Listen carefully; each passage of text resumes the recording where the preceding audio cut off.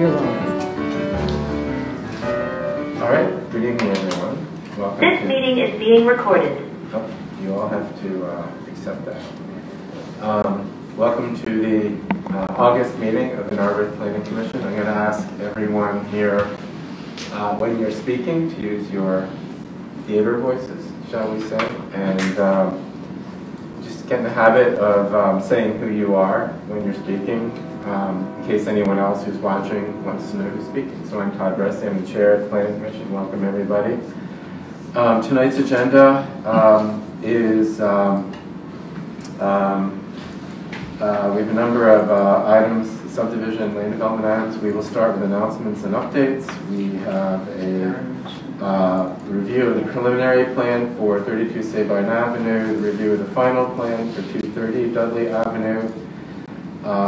Then we move on to old business, which is further discussion of infill housing and accessory dwelling unit zoning amendments. And then we will save time for new business, which is a discussion of multimodal improvements from Wynwood Road, and then we will have public comment. So that's our agenda. I'll begin with my update, which is that in case you weren't watching, the Borough Council voted 5-2 to approve the historic district ordinance. In all seriousness, if you are into this kind of thing, I suggest you watch the comments each Borough Council member made when they explain their vote. There's like a little bit of civics in action, I think, and it's well worth the half hour of your time to hear what each council member had to say, either voting for or against the district. Chloe and Kathleen have been working on finalizing the application to PHMC, which is due on August 6th. And Chloe, when we get to MCPC update, perhaps you can update us on that. So thanks everyone. That was a heavy lift. I'm still kind of recovering from that, but thanks everyone for your help in getting us to this point. There are two other development applications I'd like to report on. 146 Marion, 3 Elmwood. 146 Marion was to be on our agenda tonight, but the applicant has requested an extension of time for our consideration. There are a few details about the submission they would like to finalize, particularly some of the things that the Planning Commission requested that it would like to see. So I believe that will be granted. And then 3 Elmwood, after we voted not to recommend the approval of that, the applicant requested an extension of time for consideration of that application, and Council did grant that extension of time, and I believe Lower Marion Township did the same thing. We granted an extension of time. So that application is still in process. And I will let you know what I hear going forward. So those are both things we will probably hear about in September. I don't have any other updates, so I'll ask Chloe, would you like to update us on the submission of the historic district materials to the state and the update of the Saldo, and any other updates you'd like to provide? Yes, thank you, Todd. I'm Chloe Moore with the Montgomery County Planning Commission, and Mike Markowicz also with MCPC here. Congratulations to Narberth on the adoption of the historic district. It's a really wonderful and momentous thing. There's a couple of follow-up items. Because it's a historic district, there's a process by which that gets certified by the state. There's a number of materials that need to be submitted. I've been working with Kathleen from the Lower Marion Conservancy, as well as your own Dave Brower, helping still with putting materials together. The deadline for submission to the state is on Friday, and there are a couple of loose ends that do need to be followed up with council as well. Some of the materials that are being submitted to the state just need to be approved by council. It's the list of properties and structured buildings and whether each one is contributing or not contributing. So we're still going going through that and making sure that's final and perfect. And then once that's will be submitted to the state this week and approved by council hopefully later this month. And the council also needs to just officially give their thumbs up to the narrative descriptions that accompany the submission to the state. So just working on those materials as well as finalizing whatever needs to go to council and make sure they have what they need to provide appropriate approvals. Our colleague, Erin Holly, is continuing to work with your borough engineer and your borough zoning officer. Both of them are here in this meeting. On the saldo, he estimates that there'll be a draft of the design section, which is, from the Planning Commission's perspective, maybe the most significant portion of the saldo, available for review within a couple of months, and then the entire saldo hopefully early next year. I don't know, Eric or Kevin, if you would like to add.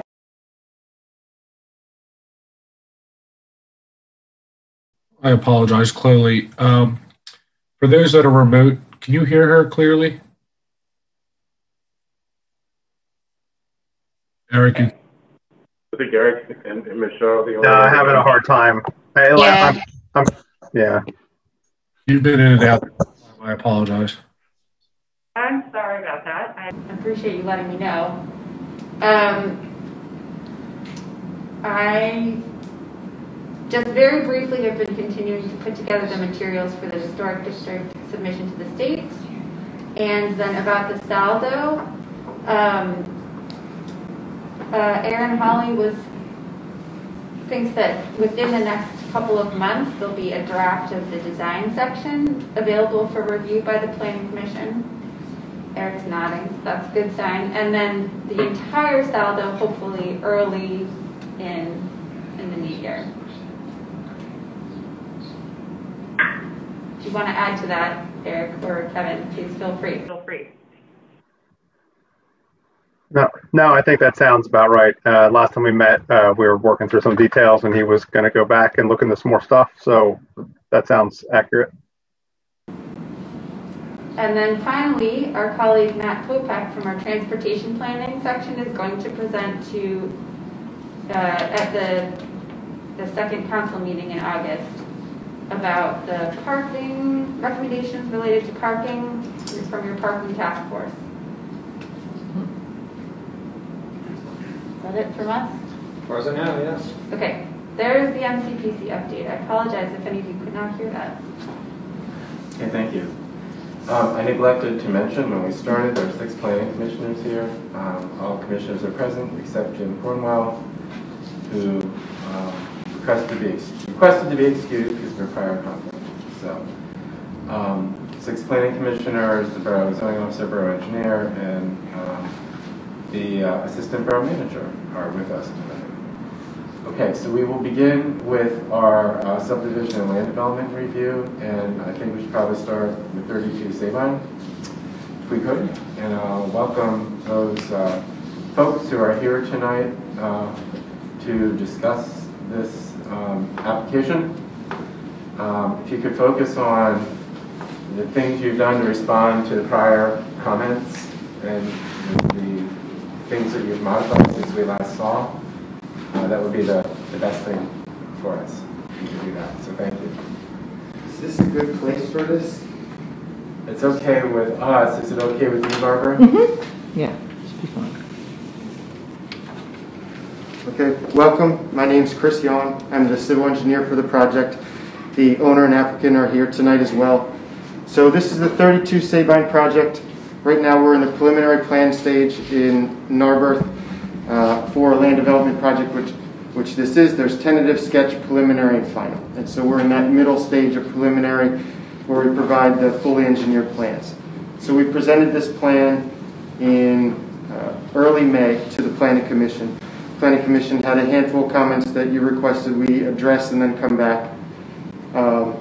We weren't able to get on the June agenda, and late July, I think we had submitted some facade information that the zoning officer reviewed and found an issue that he wanted us to address. So really the changes since the May meeting haven't really been anything to the plan. The plan essentially looks the same as the way that it was before. The 5 kind of call them major changes that we had was we hadn't been to the Shade Tree Commission yet in early May, and so we did go to the Shade Tree Commission on May 11th. We heard their concerns. They provided a review letter, and so we will comply with their recommendations. There were a handful of stormwater management comments in the review letter. We tried to address them. I think there's one remainder that we didn't yet, but that's a will comply item. The facade area was a big question.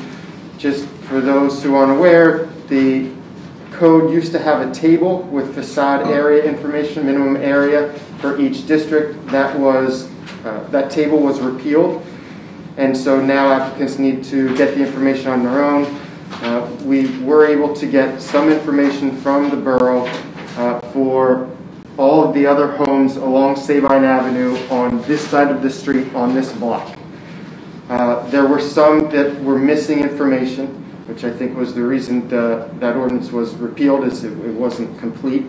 And so we did send a survey crew out to get additional information for those houses. We submitted that to the zoning officer for review. He identified one of the buildings as really being a multifamily. It appears as a twin building, and so we had counted it, but in reality there were 2 units on each side of the twin, which really turned it into a multifamily. And so that had to be excluded from the calculations. It's a will do item. We did that. Our architect did revise the plans, and I have the revised architectural plan that I can show you tonight. We did submit it about a week ago, just so you could get an advanced view of it.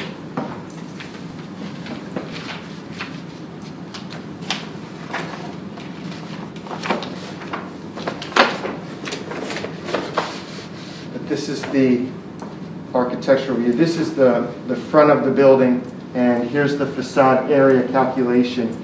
And before you could see more of the 3rd floor, but then as a result of taking out one of those buildings and the requirement was reduced, now that part of the floor you just see the roof. So the next item had to do was, again, with trees. It had to do with some existing trees that were to be removed. Planning Commission was looking for some more information on them and their health. We did submit a report from the applicant's arborist, and we sent that report to the Shade Tree Commission as well. So they had that when they reviewed the plans. And then lastly was the access to this property is through. This is the existing conditions plan that shows the existing home and portion of driveway to be removed with a red crosshatch. There's an existing easement that goes straight along at the rear of these other properties that front Sabine Avenue, but the driveway curves. And so we had sent the survey crew out there to pick up the exact location of the driveway. Previously we were just showing it from some GIS aerial information, but now this is the accurate location. We showed this revised easement in red. We did forward it to the neighbor to try to, which previously he said he was receptive to revising the easement, but we needed the survey data, so we did send that to him. We are still working with him to get the finalized documents on that revised easement. And so those are really the highlights from where we were in May. We do have review letters from Yerkes, from Montgomery County Planning Commission and Pinoni, and essentially all of those are will comply items. I'm happy to go over them, any of them if you'd like, but I know you typically like to hear from the individuals first. Thank you. Okay. Anything else? I don't think so. Okay. Thank you.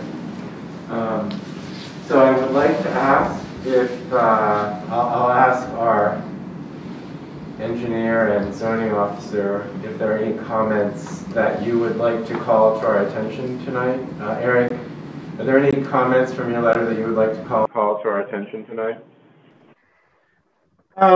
No, Chris laid it out pretty well. The gist of the comments is by the time we get the final plan, they'll have to iron out the details on that driveway easement.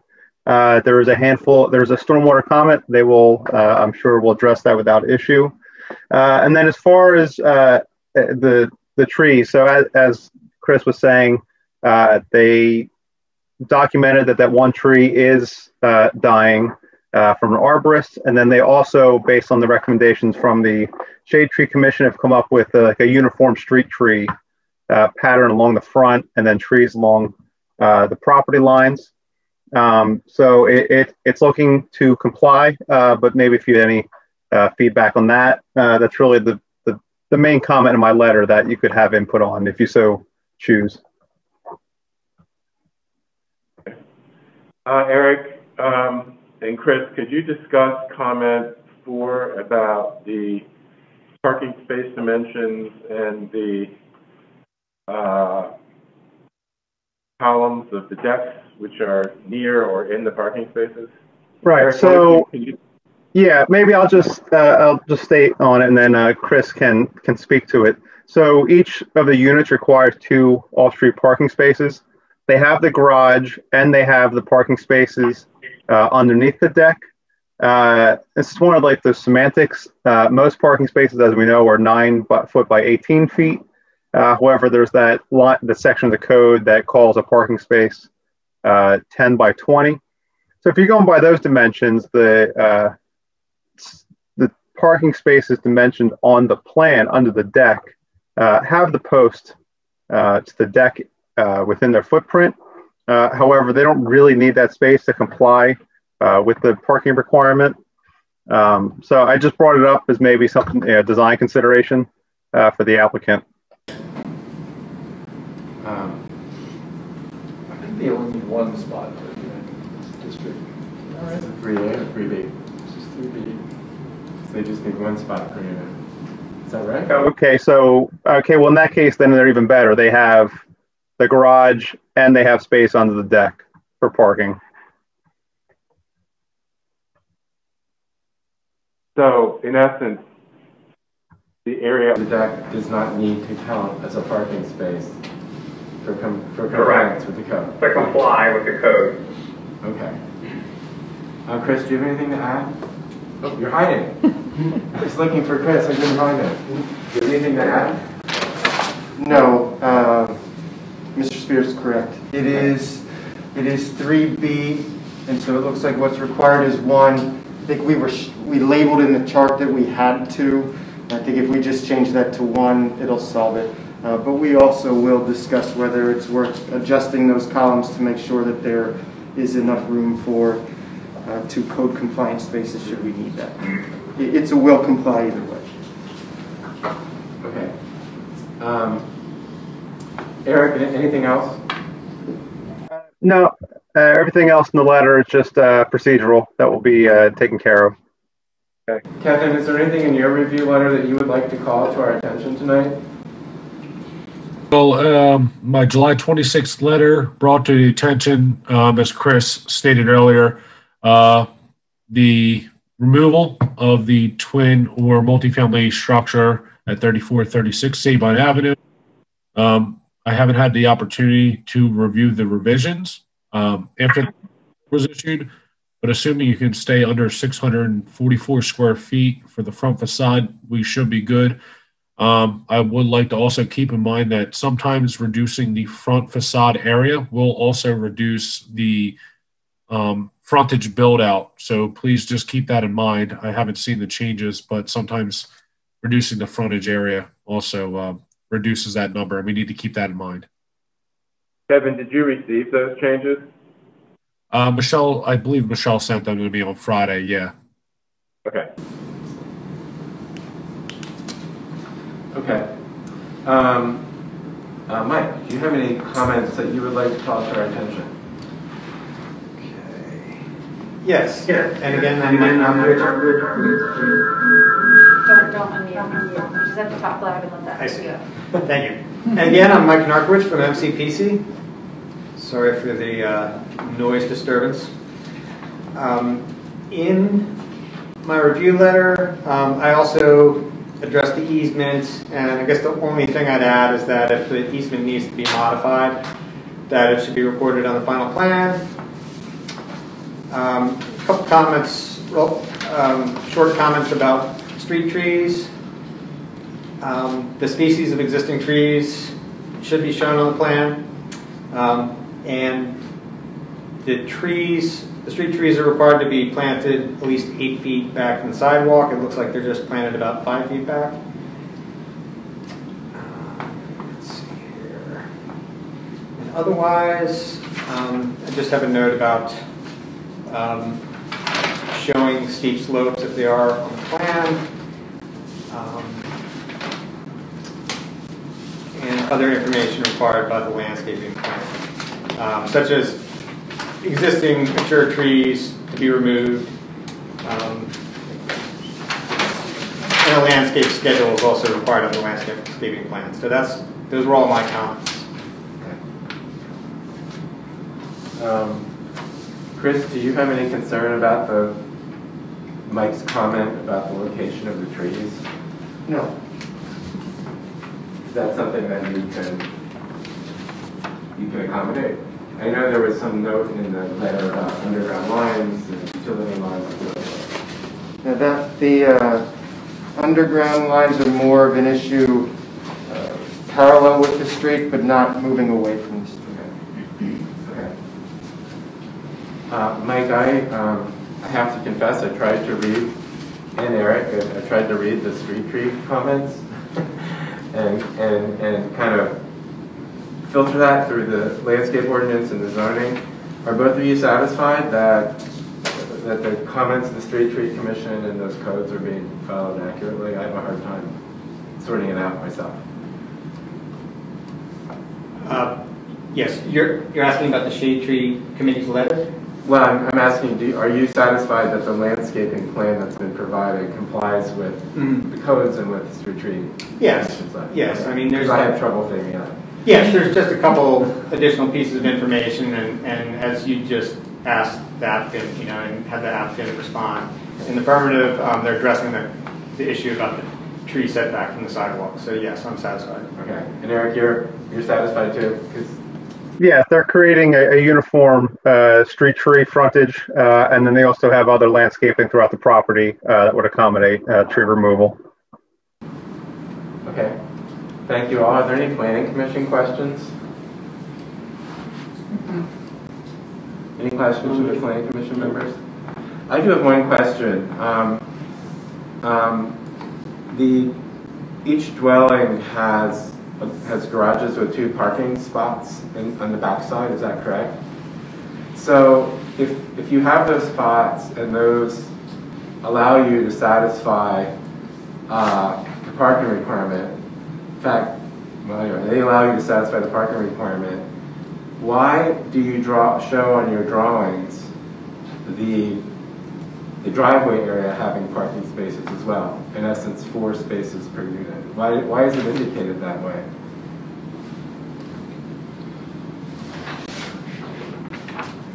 If it's not necessary for that to be a parking space to begin with.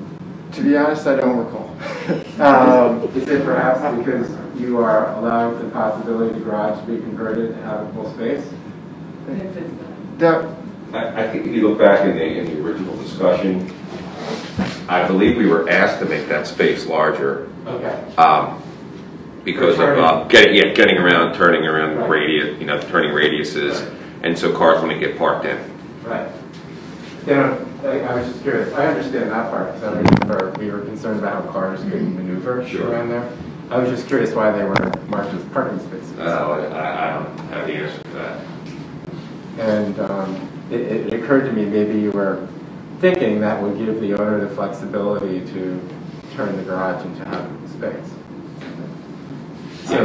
So in which case, then it would be important for those spots in the back to function properly in case they ever were the parking spaces that were needed. And so I guess it would be important for, I was trying to look on the drawings and personally I couldn't find where the columns were drawn. Maybe I'm just not looking properly. Can you point to the sheet and to the area where the columns are shown so we can... I don't think the columns are shown on the site plan. They're shown on the architectural rendering in the back. Which I don't have. Alright, okay, so we're overlaying. So does that mean then that... Okay, so the garage doors then are a little less than 18 feet wide, is that right? 16. 16, okay. And so it's a two-bay garage, each bay is 8 feet wide, and the columns are 18 feet apart. So if these were to be the parking spaces, if that were the case, would you then have to, often we see waivers requested for spaces that are smaller than allowed, but you wouldn't be allowed to do that for all your spots, right? Right, so. Only, I believe it's 30% are allowed to be Right. done in that way. Right. So if you only have 2 spots necessary, and that's correct, right? Do they get on-street credits for this area? So, what's the weird thing about these properties? That each of them is like a quarter-inch short of being able to claim a street parking spot. All I'm concerned is like if a resident wants to turn the garage like into a rec room or something, they don't get pinched on the parking, right? Because they have to have a 10 by 20 spot. But I think if they just stop, they'll be okay, right? Yeah. Okay. Yeah. I mean, shouldn't they be able to like apply for like a, they're so close to being able to claim a street parking? I can't presumptively say they can apply for something like that and that will solve the problem.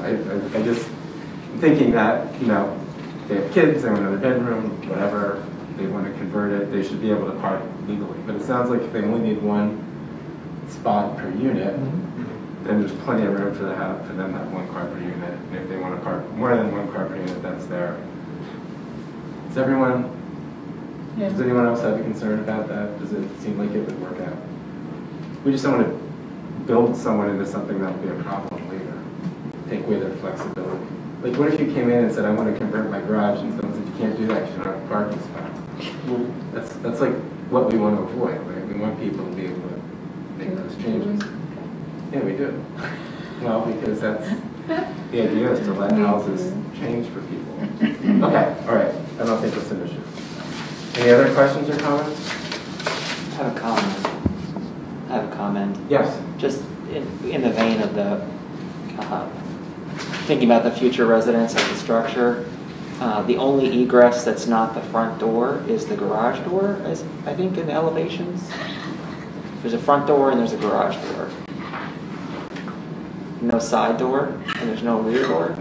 So if you had a way to put, I mean, it might be a little tricky with the small lots, but if you had a way to put stairs off of the rear deck, and assuming that's the dining room or the kitchen or whatever it is in the architectural plan, I know the residents are likely to appreciate being able to walk down to the space without having to go through the garage. And I think to your point, Todd, about the rear of the property, besides being used to wash your car, people, the kids might be back there, people might be hanging out back there outside, especially right now, right, with the COVID restrictions and so on. So if you could work stairs in and a rear or some kind of egress that's not the garage door, I just think that would be better than the status quo. Is that possible to consider that?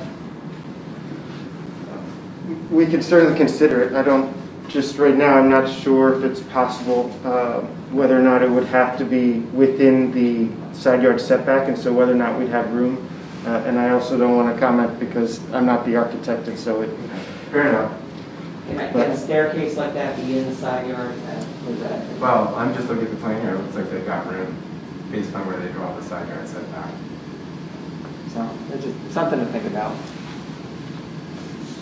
It's like that about 4 feet. It's not a compliance issue. It's just okay. If there are no other comments, then what we would normally do at this point is entertain a resolution to council about whether we recommend approval of this, and if so, any conditions. Would anyone like to make a Take a motion.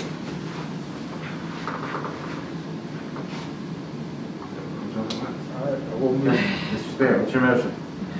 I will move that I don't think there are any conditions we're considering for this, is that correct? Well, I think the conditions would be to comply with the, as Mr. Young said, to comply with the comments made by the Borough Engineer of the Borough Zoning Officer in Montgomery County Planning Commission. Okay. Then I move that we approve the sketch with those conditions. It's not a sketch plan, right? It's a preliminary plan. This is a preliminary plan. Yeah. I would add also contingent on the zoning officer's certification that the facade and frontage issues have been resolved properly. But I think that is an administrative thing. He just needs to check those drawings, right, Kevin? Kevin? Yeah, I agree. Any other? Okay, so all in favor? First of all, any comments from your team before we? Any issues with that? Okay. All in favor of Jim's resolution as amended by me? Aye. Opposed? Okay.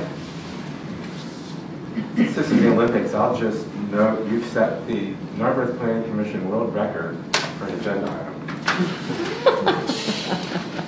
Meaning the most? The fastest. The fastest we've played on an agenda. Fastest one before 10 p.m. So let's talk about 230 Dudley. That's next. This is a subdivision. Final subdivision review. So, Good evening. I just want you to know we're going to try to break the world record right now. So this is 230 Dudley Avenue. This is a one-lot subdivision with an existing home, and there's a vacant parcel on the side. So we are just subdividing off that vacant parcel. We were before the Planning Commission in the preliminary plan stage. This plan does not require the tentative sketch, so we could go from preliminary to final. So we are now in final. This is the first time we're presenting to you. We do have review letters, but they are also will comply. They're very short, and I'm not sure worth me going over right now. There haven't really been any significant plan changes since ultimately all that's proposed at this time is really the property line and the concrete monuments and pins to make that line official. We did present this plan to the Narberth Shade Tree Commission as well, because I know there was some concern about providing street trees, and so we did present to them and showed them street trees, and they sent us their approval/review letter.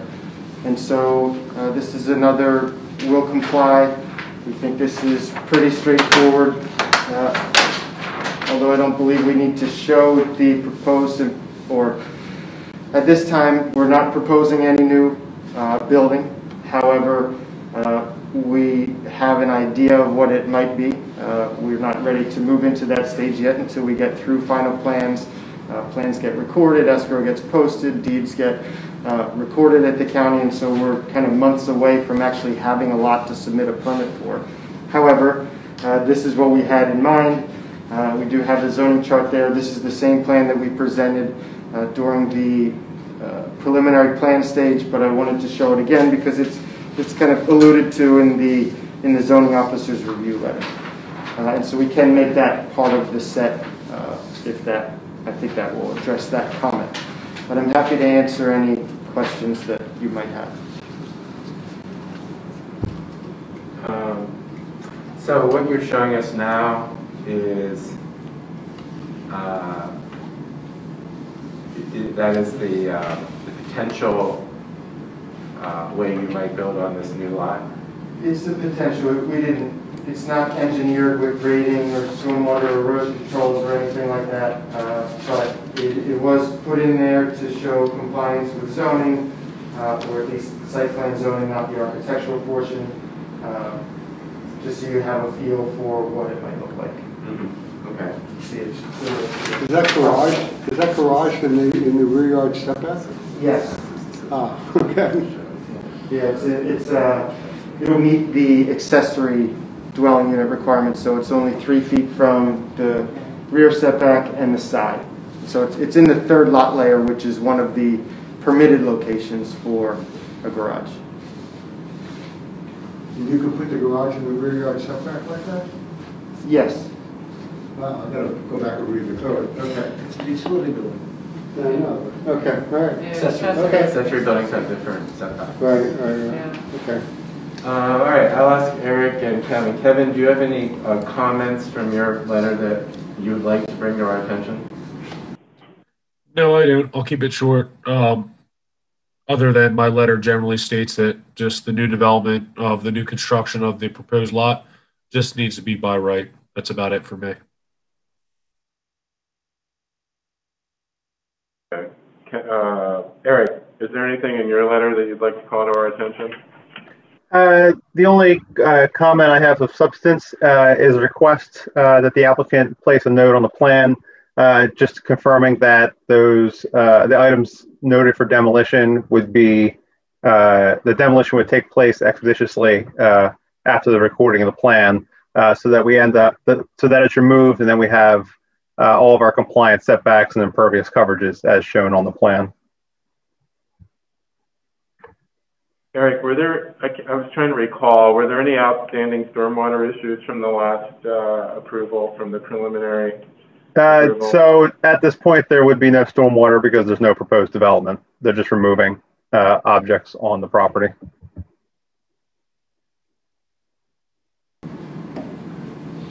Okay. But I believe the amount of disturbance that is likely to occur would require a stormwater management solution. They are under 5,000 square feet of disturbance. So if you, it's five, no, so if you are disturbing under 5,000 square feet of soil, you meet the exemption of stormwater management. Is that true in this watershed, or is that I thought when we discussed this last time, we concluded that they would have to provide a stormwater management solution. When they develop the lot, eventually with a new development, they will be required to install stormwater management at that point, yes. And that will have to comply with the code, yes. Okay, thank you, Eric. I think we were just... Okay, yep. So I do have a question for Eric and Kevin about, both of you flagged the section of the saldo which requires subdivision plan shall furthermore show in detail the proposed development of each parcel of ground, show in detail.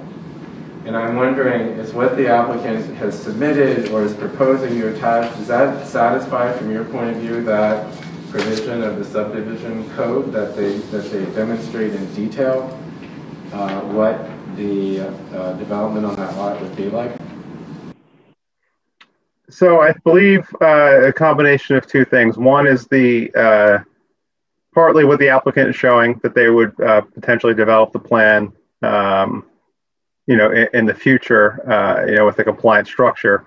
But then also with the removal of the existing structure, I believe we talked about it during the preliminary plan, that the section of the building they're removing is functionally an addition, and that once that's removed, the house is being returned to the stone facade and blending in with the neighborhood. So based off of what was presented, you know, as part of their application and their presentation to the Planning Commission last month, we felt pretty comfortable that the new lot is going to be a house that blends with the community, and that, you know, that the portion of this application is just the subdivision and the modification of that house. Any future development on the house of the property will have to comply with all applicable zoning requirements.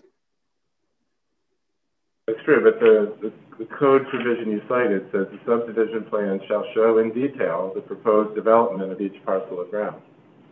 So does this satisfy that, showing in detail the proposed development? So this is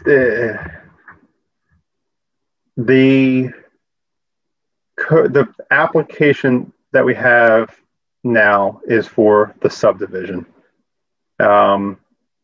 If the question is, do we want them to present like a theoretical plan that they're showing there, include that as part of the application, that would document it in writing as a drawing, as a theoretical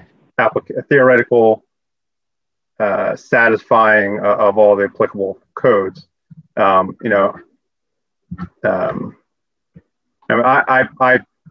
believe they're creating a compliant lot that can be compliantly built on. Yes, we are comfortable with that understanding.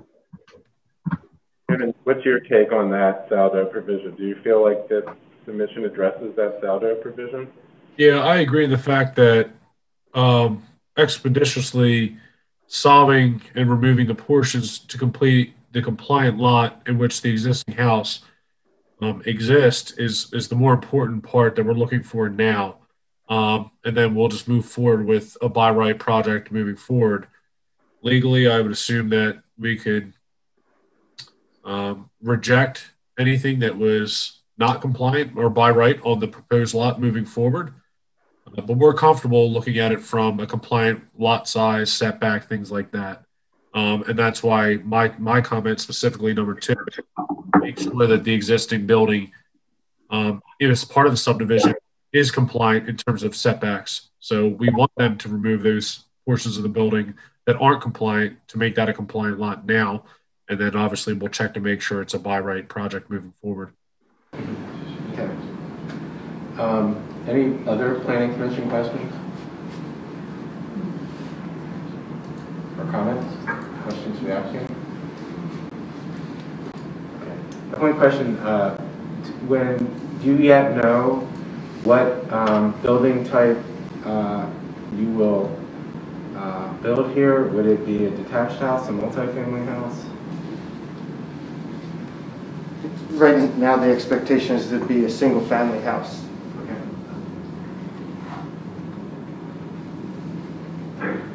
Okay. Any other questions? So this is the last chance we have to look at the subdivision since it's a final plan. So if there are no other questions or comments, any other comments or from you? I'm going to just ask for a resolution to make a recommendation to council. Someone can make a recommendation? I did the last one. Come on. And if going to make a recommendation, you're going to ruin the bid for 2 records in one night. Sure. I recommend that we approve the subdivision as submitted for the final plan for 230 Dudley. Okay.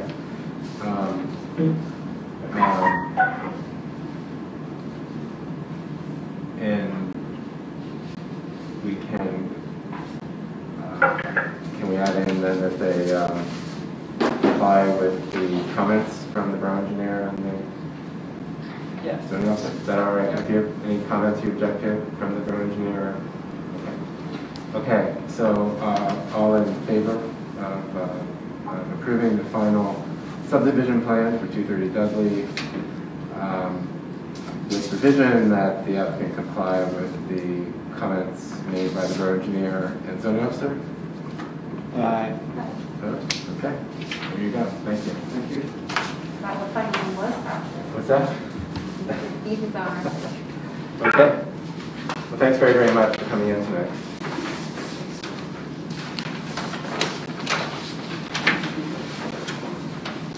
Okay, so, whoops, I'm sorry, Mr. Bordeaux has just joined us. David, I didn't see you there. Did you have any comments on this application? Usually I ask for public comment, but there were no public members. Okay. All right, so let's move on then to our next agenda item, which is a discussion of, further discussion of infill housing and accessory dwelling unit amendments.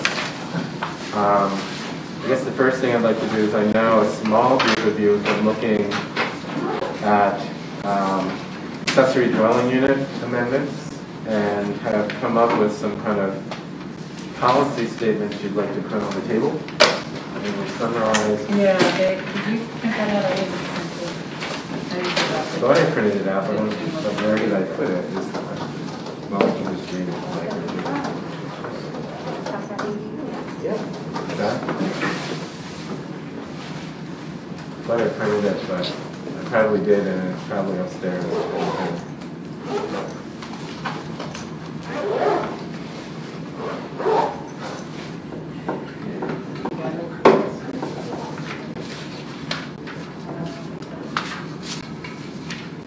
Well, we should have your questions in front of that too, I suppose, but. Oh, I can pull it. And I'll pull up that. Right. They might be about. My question. Okay, so let's talk about accessory dwelling units. What is the idea that you guys would like to put on the table for discussion?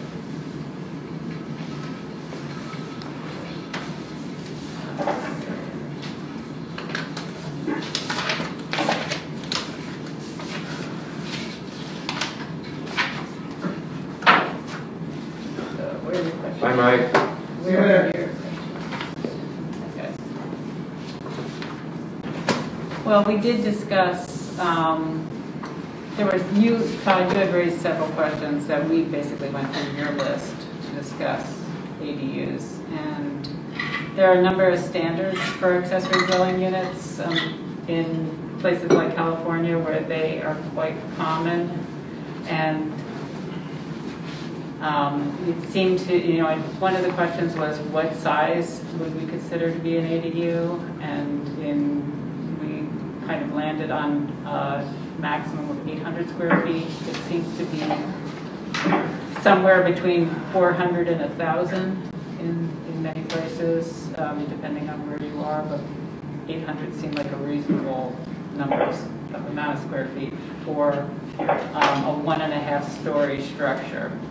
So when we say 1.5, that would mean that the roof would be pitched at the second floor line, and there would be a half a story of living space above the first floor. So is that square footage gross, or is that the footprint? That's Floor. Well, we say livable area, so it's net, I guess. But I would say floor. I mean, it could be floor. I mean, if you wanted, we weren't that specific. What was the area? 800 square feet. 1.5 story structure. So one thing to add to the mix is one of the things we learned about this when we looked at 650 Montgomery is the building code allows for like a mezzanine inside, which doesn't count as a story, like for the purposes of, remember we went through that conversation? So like if you said 1.5 stories, that's an expression of, I think, just the height. But inside you could have the ground, and you could have that mezzanine or that loft. Yeah, I mean, I think it has more to do with the shape of the building, because 1.5 stories implies that there is a pitched roof with partial living space in it. Right. And because the maximum height is 16 feet to the midline of the pitch, you could get a 1-story structure with mezzanine or a 1.5 story structure with a staircase leading up to a second floor that's enclosed. Right, which is smaller than the first floor. It's a habitable attic. Yeah, basically. We also did note that utility building, it can have a gambrel roof, and can have dormers, so it can have a substantial second story. But it still has that 16-foot height limit. Yeah. So you're not going to get up to a 35-foot. 16 to the midpoint of the roof, you're saying? To the average, how is it described? From the peak of the roof to the peak to the eave. So if it's a gambrel, I guess it would still be somewhere in there. Somewhere in there. Yeah. Just so the gambrel, I guess a gambrel pushes out the volume. Yeah. Gambrel just gives you more volume. Yeah. You don't knock your head as much. My only question would be about these things is, since we have a form-based code, the total amount of square footage in a structure isn't normally something we measure. we would measure like a building footprint, right? And building height, but to get a volume, that's a form. Yeah. The total square footage. Yeah. This is different. Yeah. This is different simply to limit capacity. And I think we need to start doing that. If we talk about, well, the same will come up when we talk about cottage, small-scale housing too, which I think we also need to consider floor space, having a floor space cap. If we ever get to that point of considering cottage housing. You're not able to just come up with like a maximum footprint that would, in essence. I don't think. I mean, well. I guess. Go ahead. Well, part of this is also the question is also adaptive for use of existing structures. So as long as they're compliant, I guess it's fine.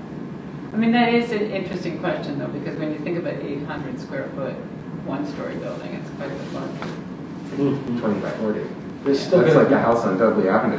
they're still going to be subject to their coverage limits on their lot, the building coverage limits. I mean, there are garages that size. I just That's wonder, a two-car garage, basically. to be consistent with the language of the code, of the existing code, which deals with lot coverage and not net or gross square footage within the building, whether we need to try to translate what that square footage comes up to a maximum footprint. Yeah, we should look at that. It seems like we should be able to do that.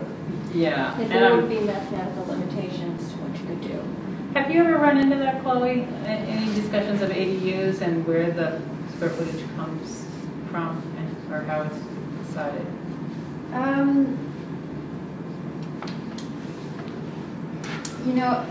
I asked around a tiny bit after the last meeting what's going on with ADUs around the county. I only worked with one other community on an ADU ordinance, and they were just bent on prohibiting them no matter what. It was a very different conversation, but it appears that there's still a lot of sort of fear about having these extra units and having them turn into rental units, and there's nowhere in Montgomery County that allows ADUs to be rented to just anyone. They're all restricted to, where they are allowed, they're restricted to family members. So I think the size limitations, square footage limitations come from sort of fear of what this could mean or what this could become, rather than some practical concern they're trying to address. That's my impression. There is a model ADU ordinance that was put together by AARP and the APA that I have not read in depth, but I have and can share with all of you. Maybe some of you have been looking into this have already looked at it, but no, I'm sorry, I don't have anything helpful to answer your question right now. So let's move on to other parts of what you guys. So the other part of this was regarding the setbacks required for an ADU, and we had discussed whether or not they should be the same as an accessory structure. In other words, a garage, can they be allowed to be 3 feet from the property lines? I don't think we came to a decision on that, but felt that perhaps that would be fine, given the size of the buildings, that they were basically the same size and proportion of a garage, that they wouldn't really feel any different on a lot as far as the look and feel of the structure. Yeah, but I'm not sure it's a matter of that so much as the matter of use and the need to separate the use from adjacent properties.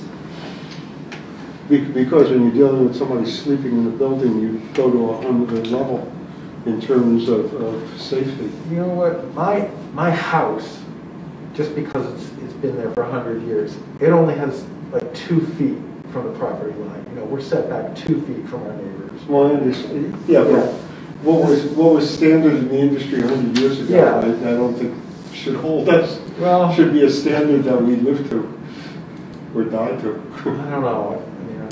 I don't know. I'm just asking. No, I mean that's why we're discussing. I mean, yeah, because my issue with this whole subject has always been, especially when you talked about trying to repurpose existing garages, is that they have to come up to standards of current building codes. But I think we've stipulated in order to have this conversation that that has to be a given. Well, I think this issue of setbacks is inherent in that conversation. Personally, I mean, that's my opinion. They have to meet all fire and building codes, safety codes, or else. I mean, obviously they do. I don't even know why we have to stipulate that. They would, right? So we're just talking about zoning codes. I would say, by the way, I'd much rather have someone sleeping in a building next to my house than a garage where someone is storing gas and has a car and is, you know, if you want to talk about preferences, I mean, all that is to say is that probably people have different tolerances for what happens in the yard next to them.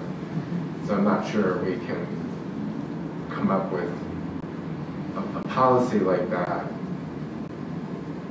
because the preferences might be all over the place. We have safety codes. There's a comment from Kevin. Oh, sorry. Yeah, Kevin, I'm not looking at the Zoom anymore, so you're going to have to struggle to get attention. Kevin, would you like to say your comment, Kevin?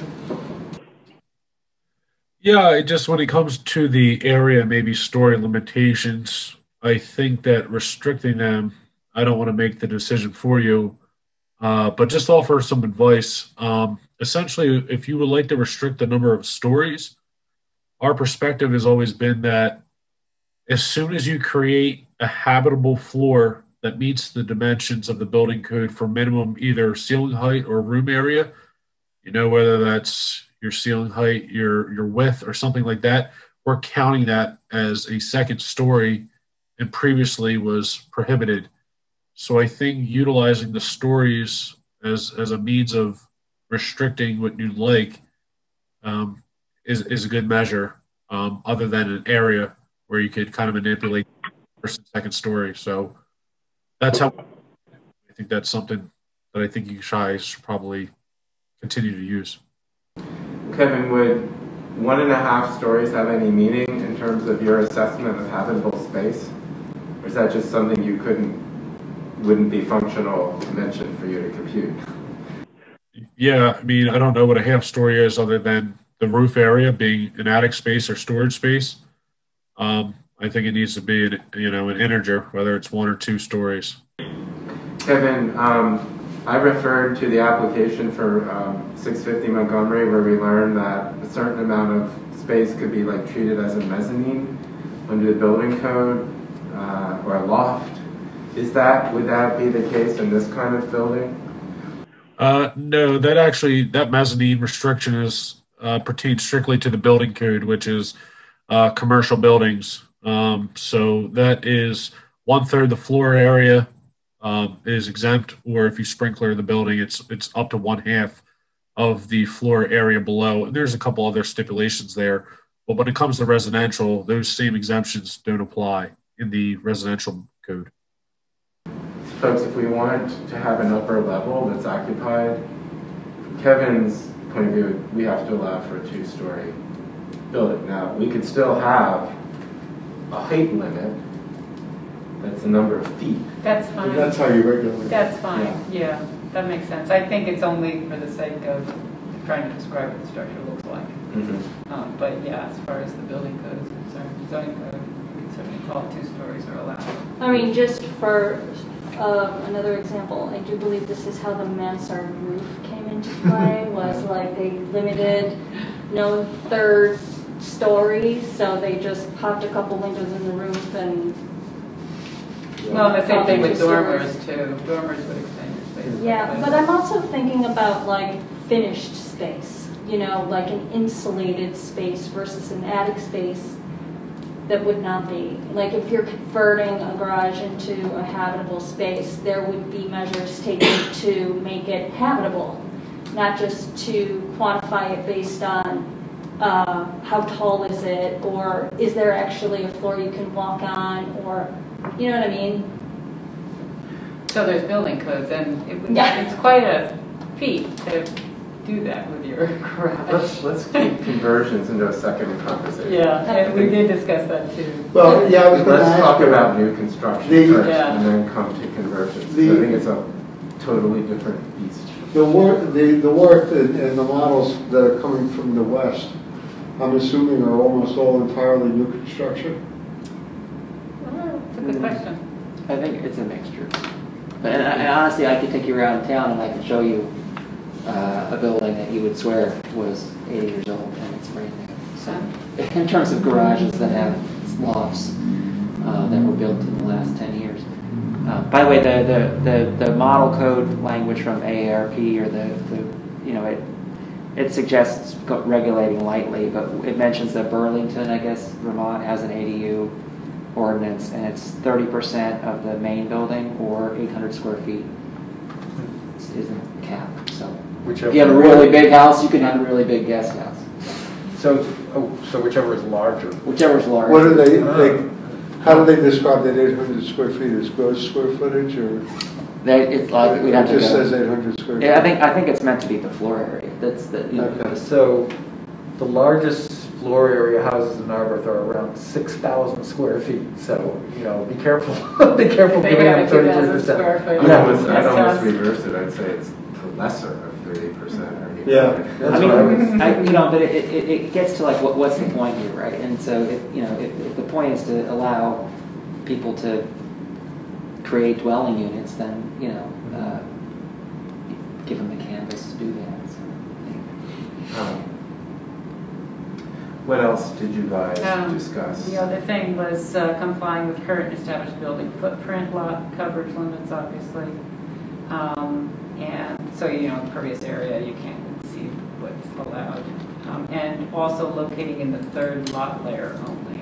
So that's another comment. Yeah, we had a little disagreement because there are cases where you can locate a garage in the second lot layer. We didn't quite read through that completely. Yeah, there's a section of the code that indicates the garage. There's a question of would it be so bad to have an ADU in the second lot layer, under the circumstances that you could have a garage in the second lot layer? Would that be so awful? I think it had to do with driveways coming in from the back side or from the side, yeah. Or from the side. Yeah, it's corner. Chloe and I were talking about it earlier. That corner properties get complicated when you get into this issue. And that's your garage. That's in the house garage, isn't it? Or is it a self-standing garage? I'm not sure. Because you can have a garage 10 feet tall from the lot layer line, I think, which is up and into second lot line.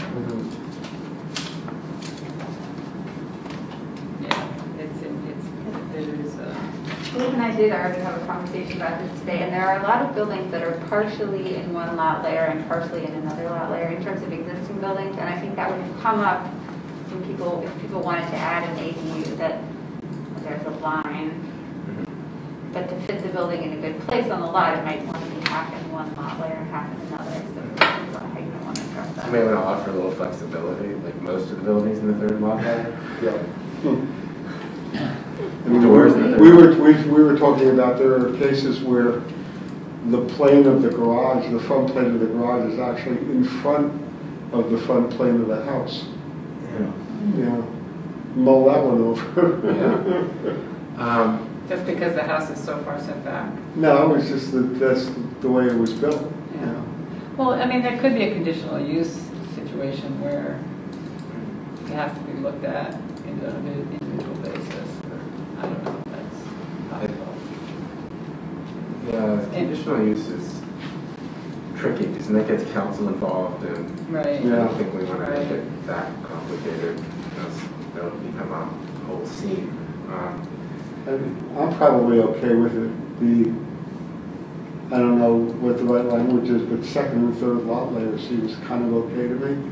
I would like to nudge it more into the third lot layer, but I think for me, as long as it's not in the first lot layer, we're getting a long way to I the right wonder answer. if it could have something to do with build-out, frontage build-out, because if you start getting a really big building in the second lot layer, if we're saying 800 square feet, and you can have something really long. For that reason, but maybe the frontage build-out won't allow them to have it be that long in the second lot layer. But that would only be if it becomes a frontage. Right, but if it's in the second lot layer, it would become part of the frontage, unless it's 6 foot back, I guess. Right. It's Well, complicated. Yeah. No, if it's 8, let's say, I'm thinking like these, New Orleans shopping houses, what are they, like 15 feet wide? Yeah. How long are they? Not even, probably. Yeah. My house is 15 feet wide. Or 12 feet wide. Yeah. So, they can get pretty long and skinny that way. Unless you put it into the code, a proportional Right, ratio. which I think is maybe something we should consider. Yeah. I think we need to do a little more work on the floor plate. Yeah. But let's see what we Some have test in mind cases. so we can kind of. Yeah. And we're only talking about new construction right now. We talk about conversions in a sense. So Yeah. mostly in third lot layer, but maybe in second a little. Or you could codify that, say at least 2/3 of the building area should be located in the third lot. I mean, if that's what you want. Yeah. 2 stories. Yeah, I can imagine that you could have some maximum percentage 16 go foot. to second lot line. 2 stories, 16-foot height. And maximum livable area of 800 square feet. What's the 16 feet to this midpoint of That's the roof? the existing height limit on an An accessory accessory, building. yeah. 16. 16 feet. To To the the midpoint midpoint of the The midpoint roof. of the slope. Maximum livable space, 800, and that's where we're suggesting, can we create a floor plate as opposed to maximum living space? Right. And then setbacks, same as in code that exists. For accessory structures. Yes. And same with the coverage limits. Right. And then the last thing we talked about was the parking issue, whether or not it would carry an additional parking space. I think you suggested it should. Well, Again. that was our biggest disagreement, Yeah. probably. So to be determined. We talked about this last time, though, didn't we? Last time we talked about this. I don't think we concluded anything. So is there someone who's arguing that there should not be an additional parking space? Yeah, absolutely. Yeah, I don't think there should be any more parking. I don't think we should require, something that small, I don't think we should require any kind of parking. Well, you could have a couple living in there with 2 cars. Yeah, but you could also Sure. have a grandma living in there with no car. Well, And I that's know, part of but the, part of the issue is the cars, like the space for the cars takes valuable real estate. It tends to increase the impervious coverage and the stormwater runoff, and it sort of runs counter to the whole. But the problem is then they end up on the street, and that's a problem. If that's really a problem, then maybe we should talk about not allowing them, just be ineligible for street parking sticker or something like that. Well, that's possible too. If that's really a problem. But, how would you, if you had your mother-in-law living out there, if she was living in the house, she could have as many cars as she wanted, because we allow unrelated people, or, I guess they're still related, to live together. That's the thing I always say about parking.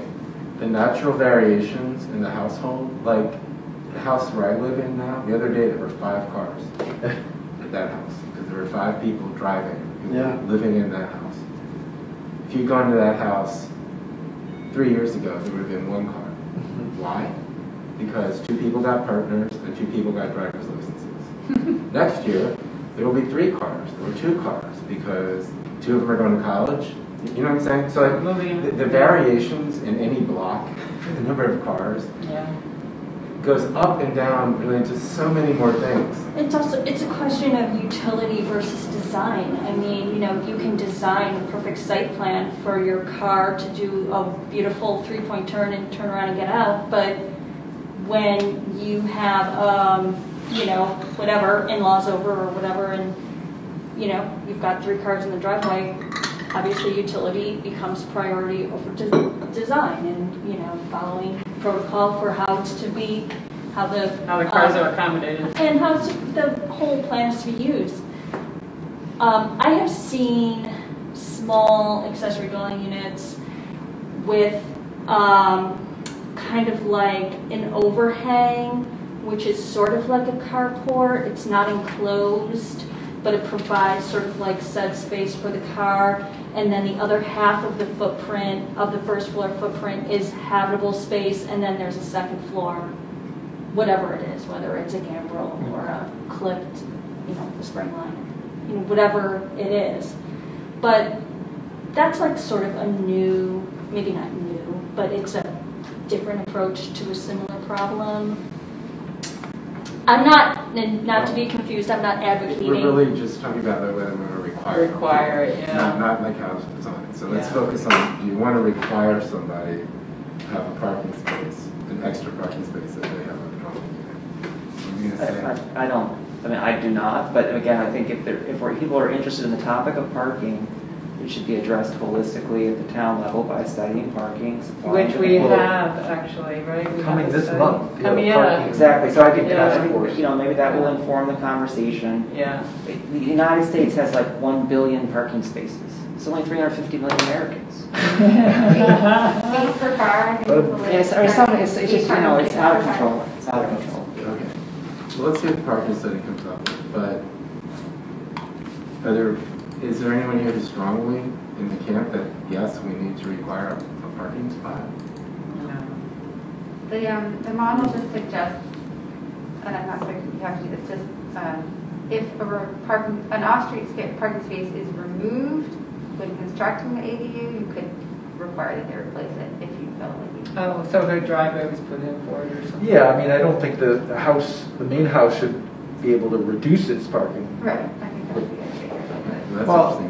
It should comply with the code. It should not go into non-compliant status, I guess, maybe, but it's like, that's where it's like, you look at the way people use their garages, they use their garages to store their lawnmowers. Yeah.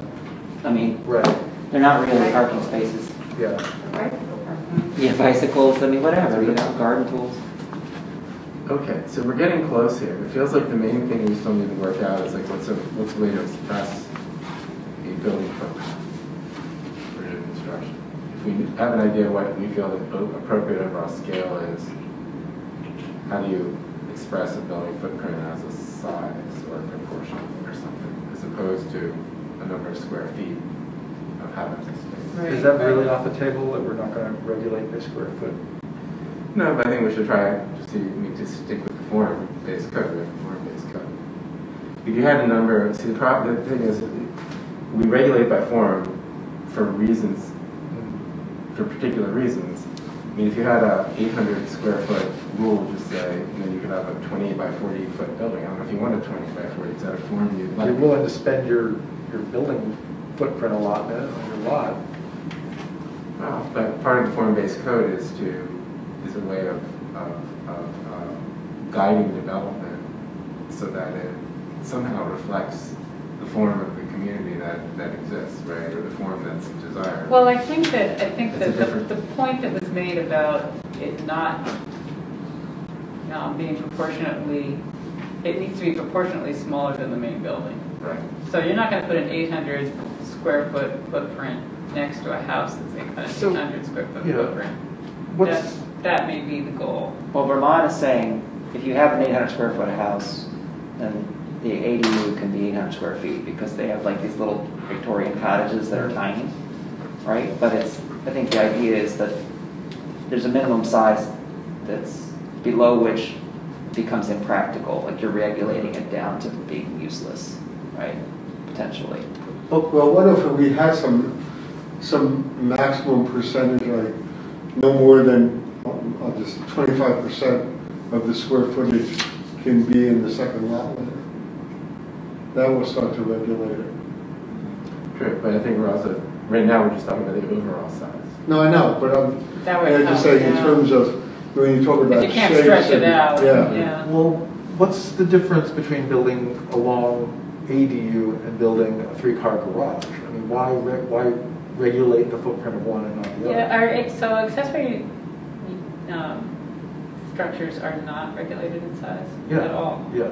They just have to be smaller than the principal structure. But why are we talking about limiting the footprint of just this kind of accessory structure? When it would because I think this is an accessory structure that is more apt to be expanded in square footage. I don't know about that. I mean, if someone has a buildable lot to put in a 4-car garage, why Well, not let except them we're put not in seeing 800 it square happen. foot ADU? So, I mean, it's not, we're not being overrun by 4-car garages and all that. But I mean, if somebody has the money, you know, and you know, an in-law, you know, wants as big a place as possible, and they can afford it, then they'll do it. Unless we have a way to regulate the size. that's where I think we should go with floor space. Well, right, well, and floor space also would be for the dwelling unit, because I'll just also bring up that classical garage apartments are sometimes built over the garage. And there are, like, you know, on Elmwood, it's interesting because, you know, I live in a twin house and there's some small houses and there's twins, and then the end of the street is large houses on large lots with swimming pools. And, you know, it wouldn't be out of place. In fact, they may already have one that's a garage with a apartment over it. And it looks fantastic. So I wouldn't, I mean, I think, you know, thinking that everything has to be shrunk down, it's really about, like, how much what's proportional, right, to the site and to the existing, to the main structure.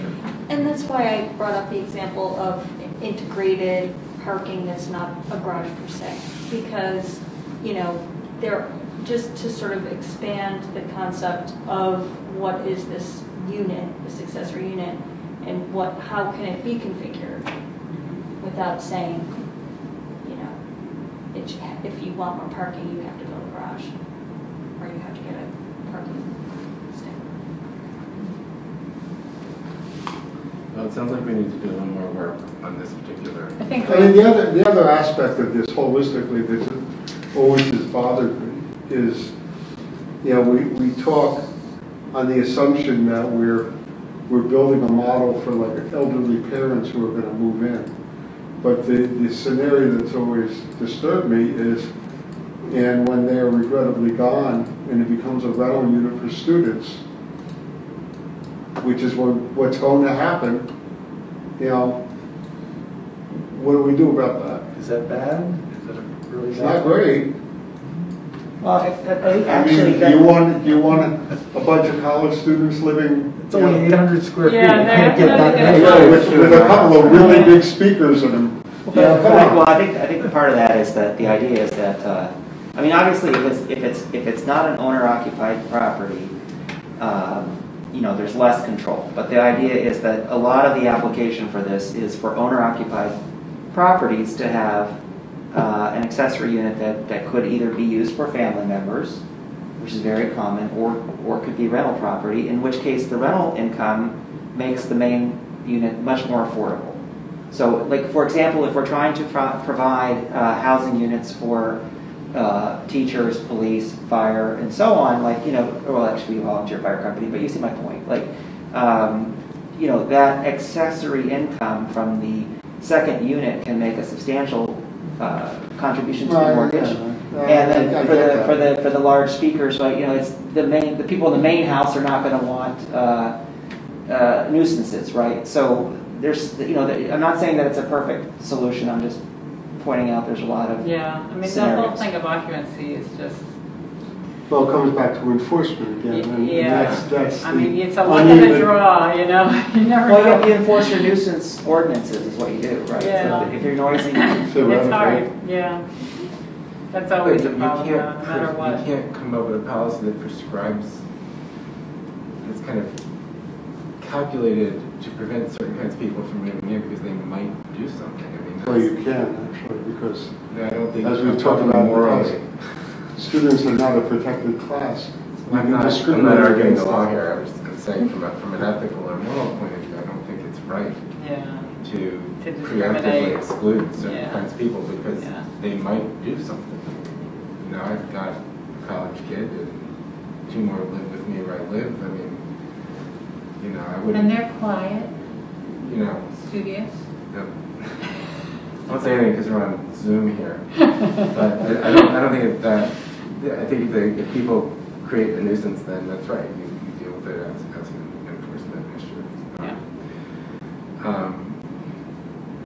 And by the way, that's with the height limit. I mean, again, like I do recognize we don't want to perhaps overdevelop, but you know, I think some consideration should be given to having apartments over the parking, you know, because then that does push the volume up. But I agree. I don't think that's a bad model. I've spent the last few weeks staring intently into third lot layers to look at garages, and you know, that model is not a terrible model.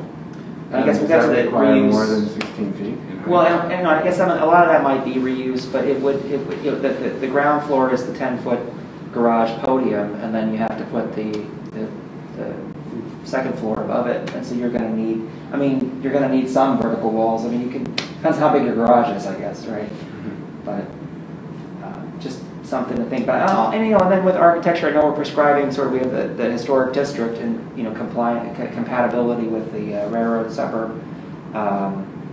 You know, but there is some modern architecture in the borough as well, and there's the opportunity for expressing modern architecture. You know, shed roofs and instead of gables and so on. So. Well, I think a number of people in past years have built garage structures that could easily be that meet our accessory structure code that could easily be converted into. So people have figured out how to put apartments over garages already. I think the metrics we have in our code allow for that. As to different roof types, Heidi is often commented on that. I think that's, I prefer to deal with that as a separate matter. Yeah, understood. So it feels to me like the main thing we have to work out here is either the floor plate or the size. While a certain number of square feet might sound right, we might need to look at it more carefully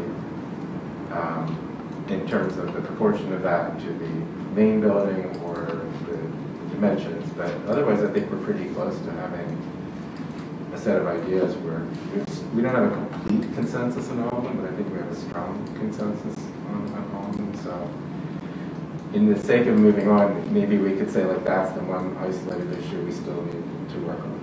Now in terms of conversions of existing buildings, I'll just note, Jim Cornwell wrote me a note about this today. He was not as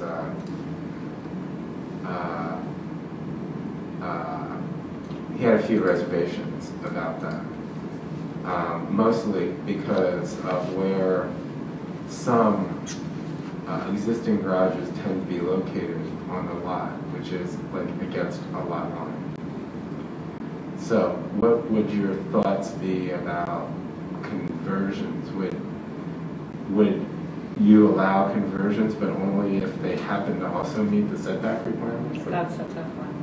Well, I mean, you would have to comply with the code regulated fire rating on those walls. Right. And you know, in my experience, doing that with existing construction would be very difficult. Right. You know, so you know, there are other reasons why I don't like it right up against the lot line, or within the setback. But I think the primary one in talking about conversions is you start getting into the area of how much, and we've seen this, for instance, at the house that's finishing construction on Dudley. At what point does a remaining structure be considered a renovation when so much of it has been changed that they're really playing the code? So I mean, you have an old garage that's right up on a lot line, and you strip it down to the studs, and there's nothing, absolutely nothing left. But you're just renovating because look, see, there are a couple of walls there, you know, and I think that's really stretching the intent. You're talking about where you're keeping a foundation or keeping a concrete pad or something like and that. And maybe a few studs and nothing else. Pieces of the ship, you know, just one word at a time. Yeah. But we've seen it happen. Yeah. It does happen. But just to point out a couple things, like one is think of Elmwood and Rockland as examples. Elmwood backs up to the railroad tracks. No harm, no foul. There's nothing to set back from. It's just trees and embankment.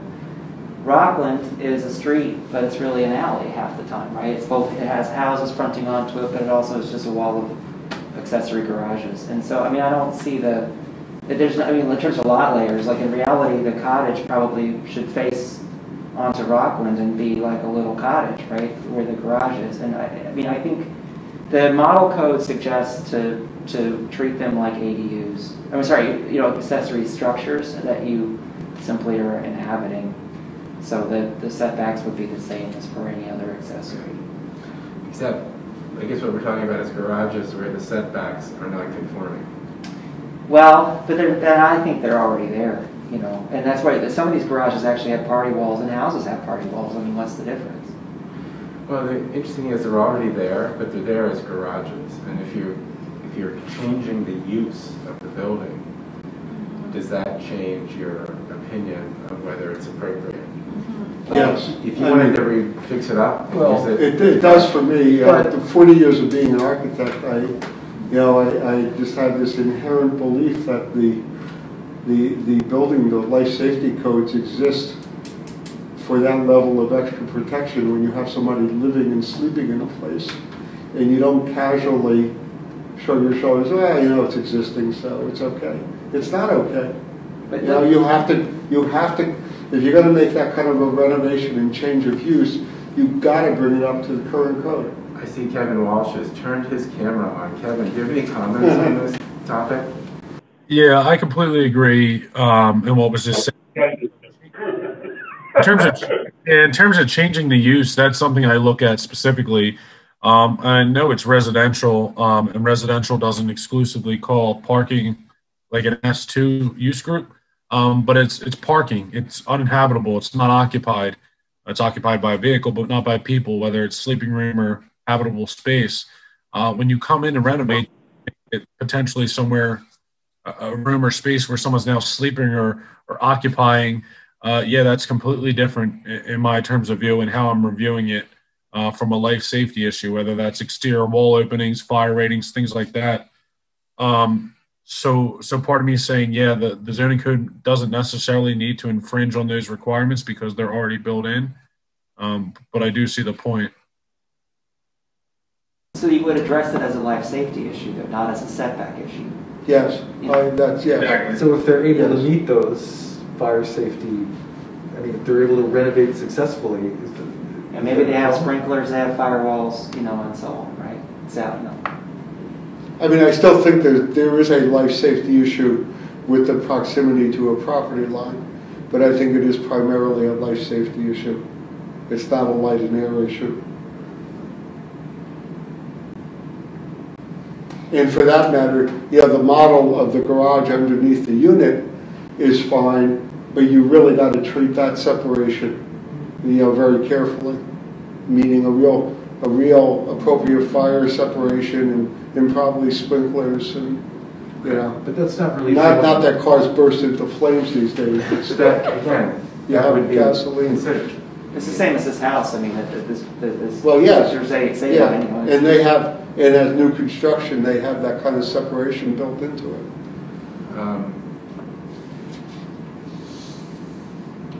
So Kevin, though, if the life safety codes have to be met, what would be the objection to allowing an existing garage to be converted to residential, even if the setbacks were not conforming?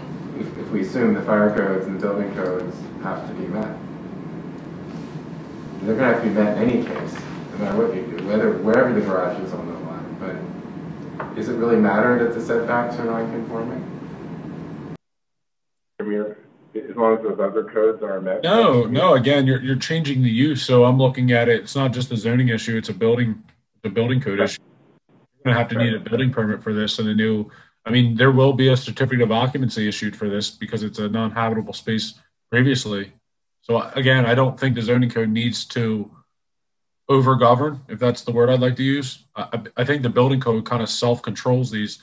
I think the zoning code's biggest issue is figuring out what districts you want them in. And I do think the size of them is the biggest role that you guys maybe want to work out. Okay. I guess one question I have is, you know, we're talking about international building code, but what about international existing building code? International existing building code is similar, but much more lenient in terms of if you have an existing building and you are taking off the cladding and leaving the studs and foundation, it basically, the basic underlying, with few exceptions, rule for International Existing Building Code is you can put it back exactly the way it was as long as you don't make it any more dangerous. So, well, two issues here. One is the change in use. Change in use because you would require the 2-hour firewall for the garage. Well, change in use for all sorts of reasons under whatever IBC you use. But the second is, and what we were just talking about, and this is a question to Kevin, at what point do you take so much of the original construction out that you don't really consider it under the existing building code anymore because it's for all intensive purposes a new building?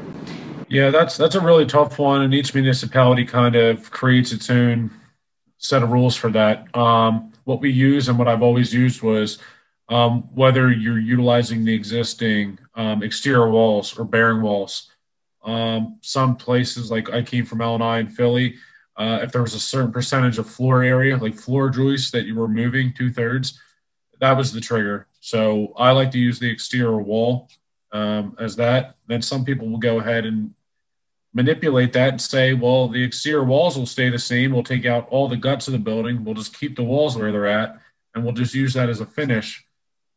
The loophole there, to be up front, is that you can say that those exterior walls are then inadequate structurally. You can provide some sort of structural report and say those exterior walls now need to go, and now you kind of get a new building for free. But when it's reviewed as kind of an existing building, you're kind of penalizing yourself. So that's like a municipality-based restriction there, and I think mine's the exterior walls. I kind of feel like this is like way overthought. If it's too much of a hassle, people are just going to knock their garage down and build something new. But then they'll definitely have to be set. That's right. We have a, yeah, that's right. But setback's only 3 feet. And so we're only talking about those few number of garages that are between 3 feet and 0 feet, which may actually be big enough that someone wants to convert. And they're probably and already it makes more sense to convert them, to knock them down and tear them down. And so, I don't know, I feel like we're just going down a super rabbit hole here. I mean, yeah, that's right. Any building that's going to be built is going to meet fire safety and life safety codes. I mean, that isn't given. And so the only question is it okay if someone tries to convert a garage that's within that little 3-foot setback? What about if someone has an existing garage, it's on the property line, it doesn't meet setback, but it's a very modest 1-story garage, and they want to use it to, expand it into a larger ADU? I mean, that's possibly one concern. I assume that would be some kind of new construction that would require, meeting of the setback. Meeting the setback. Okay. Right. Or we could simply say, you could flip it over and say, because this is probably likely to happen never in our lifetimes, or maybe once, you can only convert an existing building if it meets the setback requirements. And if it doesn't meet the setback requirements, you can't convert. No, I mean, Rockland. It's like a binary choice here. I walked by that garage today, as a matter of fact. Yeah, I mean, Rockland's got... Kevin's taken us on a journey. No, Adam. Adam, sorry. Yeah, I mean, this looks to me like it's a garage. It's built on the rear property line on Rockland, for example. There's some of them are too small. The curb setbacks are measured from the curb, so it's 3 feet setback. If you measure from the curb, then yeah, I guess it's 3 feet, but it's probably on the, I don't know where the parcel line is, but I mean, I think... Well, parcel line's usually often in the middle of the street. That's why we measure setbacks from curbs. You'd have to look, but it's like that. What I'm getting at is, I mean, I think, could this structure be turned into a... Is that on a property line? Is that a twin garage? Some are there and some aren't. I don't know if that one specifically is. But there are some on Rockland that are straddle. I think this one's not, but that's where I know on our street that it's quite common to have a shared driveway with garages connected to the shared driveway that have party wall on the lot line. You know, those kind of scenarios. And I think as long as it meets the life safety and building up certificate, if it can get a certificate of occupancy based on those rules, then it seems to be, you know, within the scope of this. And it would be concerned, say, if you want to expand it, then you can only expand it by so much, or else you have to meet the setback. Well, I mean, even for me, it's like if you wanted to put apartment over this garage, I don't see the problem with it personally. I mean, well, that one seems to meet the setbacks, actually. Yeah, So there's room on the side also. well, this is looks like here's the lot line. So yeah, that's what I'm talking. It's like 3 feet. You know, it's an accessory. So that one you could do, looks like. Yeah. And meet within what we're talking about. Meeting the code. One of the things that we're looking at is that 3-foot setback. And again, the life safety building code issue will actually kind of restrict what you're able to do with that setback, because the exterior openings are restricted by how far or close you are to the property lines. And then in addition to that, you also have egress issues from bedrooms or habitable areas. So if you're too close to a property line, you can't provide windows, you can't have rooms. So kind of those setbacks are actually restricting what you can do with those spaces as well. In other words, if you're right on a property line, you can't have a bedroom there because you can't have an egress window there. Unless there's one on the other side. Well, I feel like, Yeah. again, it's sort of a binary choice. You know, do you allow reconstruction on a foundation or on a building that exists, or do you just simply say any ADU's got to meet the current setbacks? I mean, it's a simple choice. Okay, well, I think we should think about it. Okay, so let's move on then. Because it's late, I'd like to table the rest of the conversation about infill housing and move on to Wynwood Road, because I know Adam's done a lot of work on this topic, and I'd like Adam to talk with us about what he's done. But I'll set it up for a second if I could. So Adam's consideration of this issue, of course, grew out of our consideration of 3 Elmwood, that application, and thinking about what kinds of improvements to Wynwood Road could be necessary, would be useful now, and would certainly be necessary if people are actually living on that road. And it's not necessarily the case that we can request or require the developer to make any of these improvements, but it's good to know what we'd like to do. And some of them, Adam has pointed out, these improvements might actually be contingent on how the developer builds the site. And it might be something the developer could actually build as they're constructing their project. Laura Marion's contribution in this conversation is that, well, there's some big developments that are probably going to occur within the next decade or so. St. Charles, Chris Leswing believes the Fritt Shopping Center, where Giant is, could one day be redeveloped. It's sort of, you know, the kind of place that gets upgraded every couple of decades. And so that a look at that at Wynwood Road really ought to take into consideration that whole corridor. And so that's Laura Marion's point of view. It is their road for the most part, and it's PennDOT's road for the most part, so any conversation needs to figure out how we involve or navigate those sources. But what I hope we can do is identify a path to getting some realistic and maybe tiered, relatively quick, and then on the other hand, relatively aspirational improvements that can be suggested and put on the agenda of the borough, put on the agenda of the township, so that if a development comes along, we can establish a connection, or if a grant comes along, we can establish a need. You know? So, Adam, so my goal is to get council to say yes, go ahead and take the next steps necessary to give us something.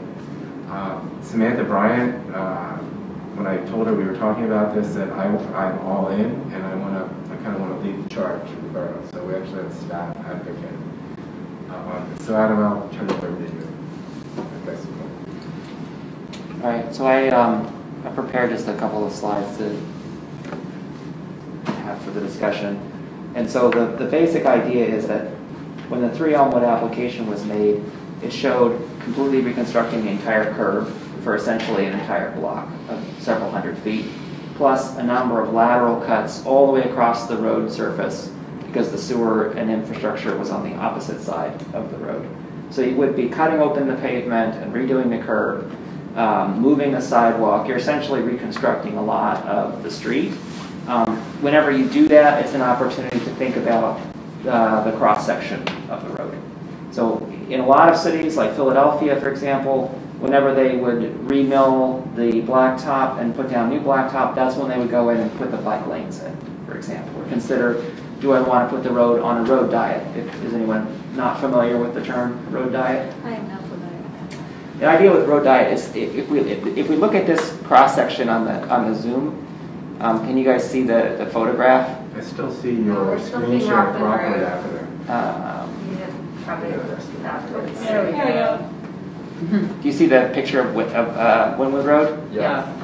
Okay, so the idea with the road diet is that you may have designed the road with extra pavement that isn't really required to meet the function of traffic, and that can encourage traffic to be less safe because people don't drive as safely as they should.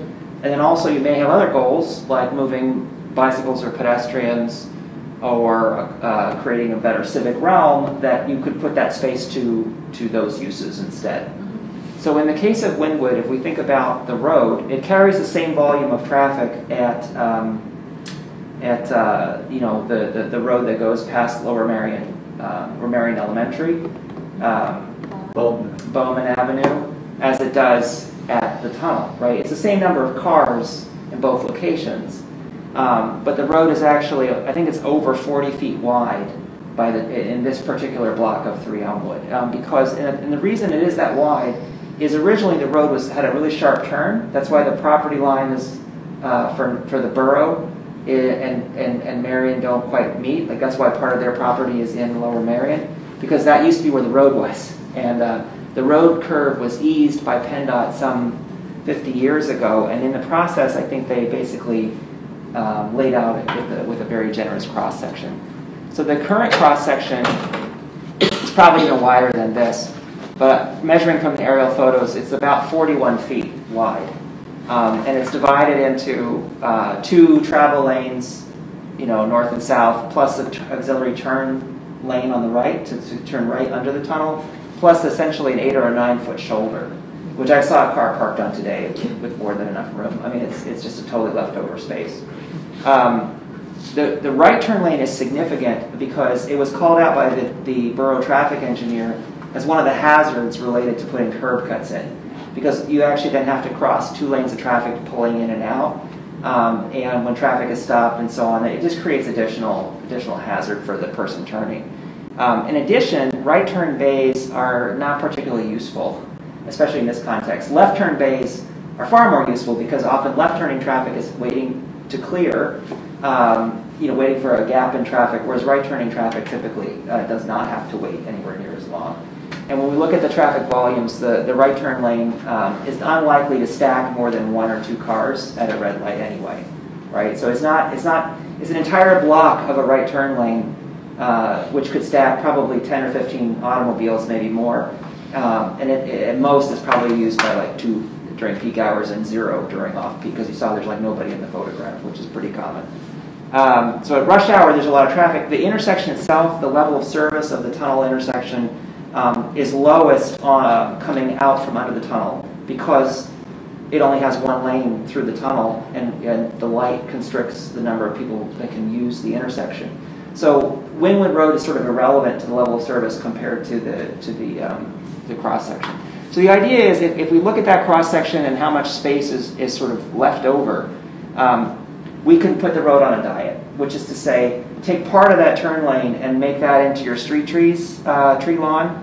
I have it 7 feet, ideally maybe it'd be 8 feet, but the idea is, you could create a tree lawn to buffer the sidewalk from the traffic with street trees, and still basically have the same traffic function, and then take the leftover shoulder and put in a protected cycle path. Now we could just drop the cycle path, we don't have to do that, but the idea is that in the Lower Merion original transportation plan, Wynwood is shown as a cycle corridor, and generally these days the whole cities are all moving towards this idea of protecting bicycle lanes with a physical curb between automobiles and bicyclists. Typically just a curb. You can actually just put down those parking curb stops if you want to. You can find tons of photos on the internet, or I could give you some. But that just keeps the motorists from parking in the bike lane, basically. And you want the bicycle lane to be safe, essentially, for children. So this is the same amount of space, carry the same amount of traffic about as well, but now it's going to be much better for bicyclists and much more pleasant for pedestrians because they're buffered from the traffic by a lot more space. Is that making sense so far? Definitely. Yeah, so the idea is, like, if they're going to be reeling the curb anyway and they're going to be opening up the street, why not move to a more modern cross section? So I did draw it up in plan view as well. So this is the overview with their original development proposal in it with their curb cut. So I didn't move any of their buildings or any of their driveways or anything like that. I just moved the curb lines. You can see this is the intersection with North Wynwood Avenue at the tunnel. So here the idea is, and you have to figure this out to make sure that the trucks have their turning paths and buses and like whatever the vehicle types are that you have to accommodate, they have to have all of the swept area path analysis and all that. But the idea is that probably right now this splitter, this like little gore area they call it between the traffic directions, is already there. And the idea is, well, maybe we could put a pedestrian refuge island there with an actual curb, because that will help enforce turning traffic to not speed and to yield to pedestrians crossing. It shows how you could configure the bicycle way at the intersection. I did expand the little pork chop a little bit. That's optional. You could put in some flowers or something in the painted area, or not, for a community gateway. And so again, their development is in exactly the same place, but then you put the street trees, buffering their development from the street and buffering the sidewalk from the street. So does that make sense so far? So did they have the trees on the other side of the sidewalk? Correct. Okay. Yeah, they had, I think, a 2-foot grass strip. So it's not practical for anything except grass that struggles to survive.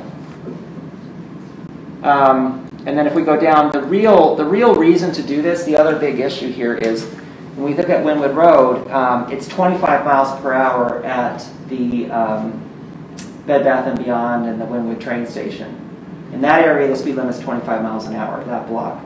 But as we go through Narberth, it's 35 miles an hour. And that is the observed 85th percentile, meaning that 15% of traffic is driving faster than 35, up to 45 and 50. That speed is too fast for motorists to yield to pedestrians. They just don't do it. Which is why the borough engineer, for example, points out you can't put in a marked crosswalk at Woodside, but we have this park on one side, and we have a neighborhood, path to the elementary school, and we have a path to the park, and we have a path to people want to go to the supermarket to shop and to the shopping center. So they can cross here, but we can't put in a marked crosswalk because essentially motorists won't actually yield to the pedestrians, right? And we don't want anyone to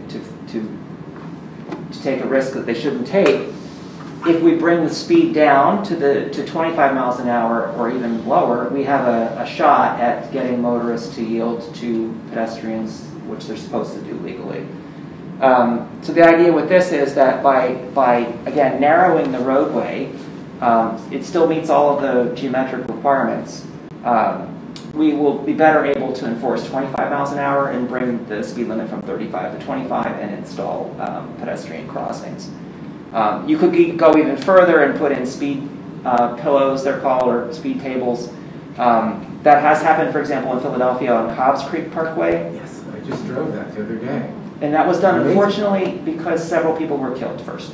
And so there was so many people speeding, and it's right next to the park, and people were getting hit. And so they have gone in, they've put in, it's one travel lane, and then there's speed pillows and so on. And so those tools can be used, splitter islands can be used at crosswalks. I've drawn it even, you could raise the entire intersection up to the sidewalk level, so it's essentially one big speed table. These things are all designed to keep the car traveling at around 20 miles an hour to still be comfortable for motorists at an appropriate speed, but not to drive at a speed that risks the lives of people crossing to and from the park. So the final, I guess, point is that I guess Marion would be interested, Lower Marion would be interested in doing a corridor study for the 1 or 2 miles of Wynwood Road, and that would be great. But I'm personally worried about the perfect being the enemy of the good, where bigger projects take longer or may never happen, versus tactical projects that we could accomplish, in bites, right? So we could. The Elmwood project, for example, could have been an opportunity to move the curb line, maybe not put in a bike path yet, but to set up the framework for future improvements. We could, as was mentioned, maybe we get grants for some community gateways, or we get a grant for traffic calming at Woodside, and we do it piece by piece, but it could add up to that full corridor, over the next few years. So that's the idea in a nutshell, is that we try to integrate all of our goals for pedestrians, bicycles, communities, open space, traffic safety, and get the road designed along those lines. Good. Is any of this segment of the road within the Broward and Arbor? Well, it's our border, so I think that we have, it's both, let's put it this way, it's Marion's border, Lower Marion, and it's Narberth's border, right? So shouldn't we have equal... I mean, the boundary might be technically on our sidewalk, but I think from a practical standpoint, it belongs to both of us. I would also just point out the full length of Wynwood Road is a PennDOT-owned road. So anything that would occur is going to be under the approval and blessing of PennDOT. Eric, I know we actually have a traffic engineering specialist from Pinoni, but you're here tonight. Right. How would we go about getting ideas like this in front of PennDOT? So probably your best way forward, every municipality has a municipal services rep who is the municipality's conduit to, between PennDOT and the municipal government. So that's probably your best, that's your point person as a municipality of who you could talk to and really start, a process of this is, we in this municipality, we want to work in this direction. They also, the more jointly you're working with other municipalities, that becomes even better. I'm sure, as you're kind of alluding to, Lower Marion also probably has some interest in improving this corridor. So in the short term, start talking with PennDOT. That would be the best, way forward. And then just to also put out there in the grander scheme, there is actual funding from PennDOT for these type of projects. It's the PennDOT Multimodal Funding Program, which has substantial money. I think they just awarded, I just pulled up the list, the 2021, 2022 projects, and it was tens of millions of dollars in funding. So and it's projects that are large, that are municipal sponsored. 2 municipalities are fantastic, and that have the greatest benefit. This could be a project like that, for the broader area. So I just bring that up as kind of the, for planning for the future. But going to your municipal rep is probably your best first step. Isn't Wynwood Road north of Lancaster considering some similar changes like this? I think they're thinking about 1 lane in each direction, a turning lane, and sort of road dieting that section of Wynwood. Yeah, there was just a public meeting held, so just not that far, just west of Lancaster. The stretch is only like a mile or so. We only got a mile there. PennDOT just held some public meetings. They're considering a road diet there to reduce from 4 lanes to 3. And I would just add to what Eric said, all of which is great information and true, is that PennDOT now has a program where every time they go out and they're repaving a road, they check in with DVRPC, with the county, and with the local municipalities to see if they have anything in their plans related to that road. So they say, okay, before we repave and restripe this road, Anybody want to say, oh, we have this plan for this road? And I actually saw in another municipality where they said, oh, we want bike lanes on this road, it's in a plan. And they said, okay, we'll do the engineering for the location of the light, and we will pay for the paint and restriping of it because we're repaving this road. So they the municipality didn't end up having to pay anything to move forward with their project because they happened to hit a PennDOT repaving. So great to try to take action sooner, but if you have a plan and you say this is what we want, if you don't manage to get it funded yourself or implemented yourself, have it ready so that if PennDOT says, okay, we're going to do something with this road, you can say, here, please do this. It doesn't always work out, but if you have it ready, it's definitely a plus. But they may not call Narberth because this road is in Lower Merion. No, they would. They would, definitely. If they were dealing with this structured road. And they also talked to us. Like, I would hear, and our planner for Lower Merion would hear about it now through their, it's like 2 years old, this PennDOT Connects process, and it's so much better than a lot of things used to work. And kind of add to that, I've also, that's starting to come around, PennDOT has made a concerted effort to try and be more integrated, work better with municipalities to come up with better projects in the end. That is true. Sounds great. I just would remind you too that with the bikeway, again, that's just one idea. It doesn't have to make it into the final plan or not. But we got our pilot two-way bike path on Windsor Avenue for a couple weeks with DVRPC. So that's what the photo shows, is that Google Street View actually went by when we had that in place. I still see that now. Yeah, I saw that. Yeah, but again, like a lot of cities are moving towards that style of, if you're going to have a bike path on the roads, it's the connectors for a lot of movement. Yeah, it might be worth talking with PennDOT about the two-way cycle tracks sooner rather than later, because I don't know if you don't want to design something that they're going to look at and go, no way are we even going to consider this. I don't know, but they sometimes. Yeah, and again, this was a DVRPC project, and that's why maybe we could work with the county and DVRPC on those kinds of ideas. Definitely. I think your design looks great. So let's talk about our goals here and how to get there. So I think our goals are to try to come up with some kind of agreed upon strategy that we can use to solicit resources and influence future construction. Would that be right? And in that we probably want to try to get something that nature sooner rather than later, because it's quite possible this road could be rebuilt in a year or two. And I can just interject, I think it obviously works very well with the whole green practices initiative, area of work that I'm thinking about and working on. And I haven't gone public with anything, but obviously it does better inform that effort. So we have to, I think the borough manager is supportive of working on this, which is good. And I think that because this is multi-municipal, getting borough council's support would be good. Because borough council tells the borough manager what her priorities are.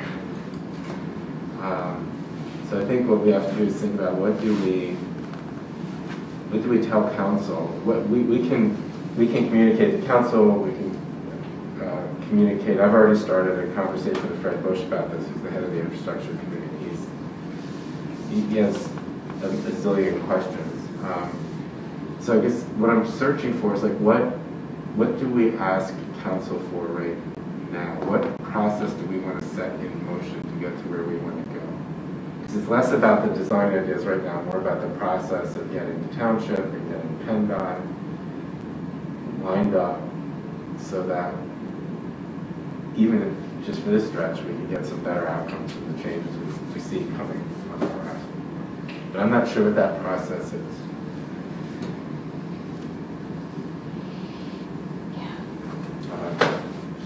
Well, we talked about, I mean, I think a lot of this pivots off of Woodside, that intersection, and saying that we want to be able to cross the road more safely to the park and to the school. But I know we talked about with Lower Marion even just having like a charrette, a walkabout kind of idea, and then putting some, maybe from that, putting some concepts down that become the sort of preliminary ideas, right? So, is that, what do you think? Well, and who's our municipal liaison? Eric, you were talking about who's that liaison? Eric, you were talking about who's that? His name is Tim Greco. Is your municipal rep for this part of Montgomery County. I think probably just call or a conversation. Take him out. They are generally available to just call and talk to. You can also email them. Eric, in what form does a plan have to be adopted for PennDOT to pay attention to it? They have to be adopted. So, either of you. Go ahead. I mean, it's. Go ahead. I mean, it's. What's the best way? I mean, they probably, if you were to start, I mean, talking to your rep, they're going to give you the best path forward. But generally, something, a change of this magnitude to a PennDOT road is generally going to go through, a process, and they probably will be steering you towards like that multimodal type program. But a municipality coming to them, with the ideas of what they're trying to achieve, that's probably the best. It's not going to hurt to talk to your municipal services rep to try and start steering down a certain path. Whether it was a duly advertised comprehensive plan or something else, so long as it's, you say, Borough Narberth has discussed this, we've approved this, they'll say, okay, great. And they're not going to look for details on what type of plan it was in or how it was approved exactly.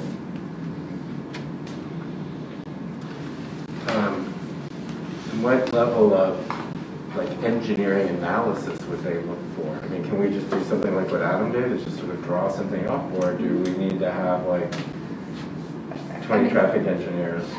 It depends on what it's for. I mean, for a grant application, you probably need a little bit more than that. A little bit more than what? Than what Adam threw out. But in terms of what I was talking about, in case PennDOT comes to you tomorrow and says, hey, we're going to review this road, got anything you want to say about it? It could be something. It doesn't even have to be a drawing. It could be 3 sentences that council approved that just say, we want to reduce the cartway width and plant more trees and have bike lanes if we can. The end, like that. So long as you can say we discussed this. This is what we want in this road. Like that even would be enough.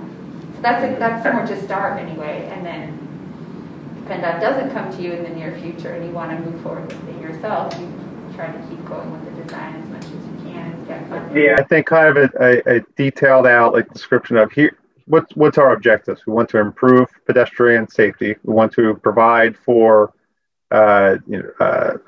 bicycle facilities. We want to provide for a better slowing traffic. Detail out what it is. Conceptual plan of here's the theoretical ideas. I would recommend you probably want that vetted through the traffic engineer to give some input on that.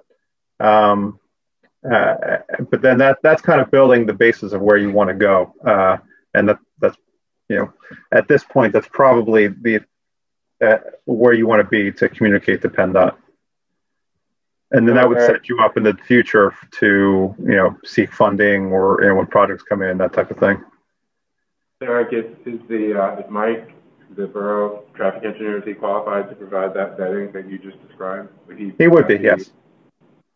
So maybe you've unlocked a word or a concept. Maybe what we should suggest to council is that we think it should be a priority to develop a kind of concept for multimodal improvements along this section of Wynwood Avenue with pedestrian and bicycle movement and safety, and we'd like them to support efforts to develop that concept plan, and that we would like that concept plan to be, I mean, I'm not sure how much time it actually takes to do the concept plan as opposed to do the kind of navigation of things, but you know, it'd be great to set a goal for, 6 months to have a concept plan or faster.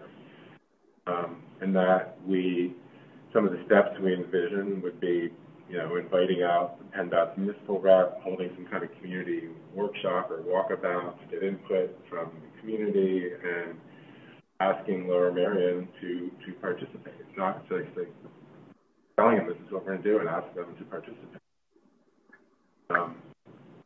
I think does that sound like the kind of thing we should be asking council for at this point? And to ask Sam to lead it, to lead the development of this concept. Does that sound like where we should be heading? Is that posed to the board or me? Oh, to anyone who wants to speak. Barbara Fortner can answer that question if she wants to. No, I was actually thinking that Adam should present this to council. Well, yeah, the same way he did to us. I think what we do is we convey this and then ask them for an opportunity to present this. Yeah. Yeah, I mean, because when you see it the way, Adam, it was a beautiful explanation. I think the way you presented it was great, and I think it makes it very clear why this is so important. I mean, I can just visualize that now and how it will slow traffic down. We wanted to put a circle at the tunnel, and that got shot down. And they put up a traffic light, which was a huge mistake, I think, because it just encourages speeding through there and potentially dangerous crossing for pedestrians.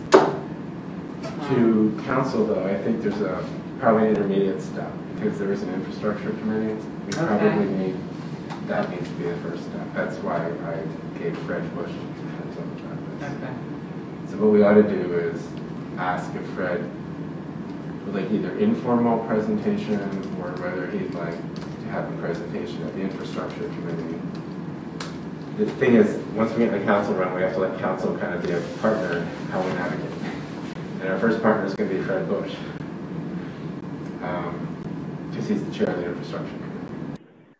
And being a regular member at the infrastructure meeting, he's probably the venue where the council would be directing you for such a topic. Engineer's comments first. Is that feasible, or?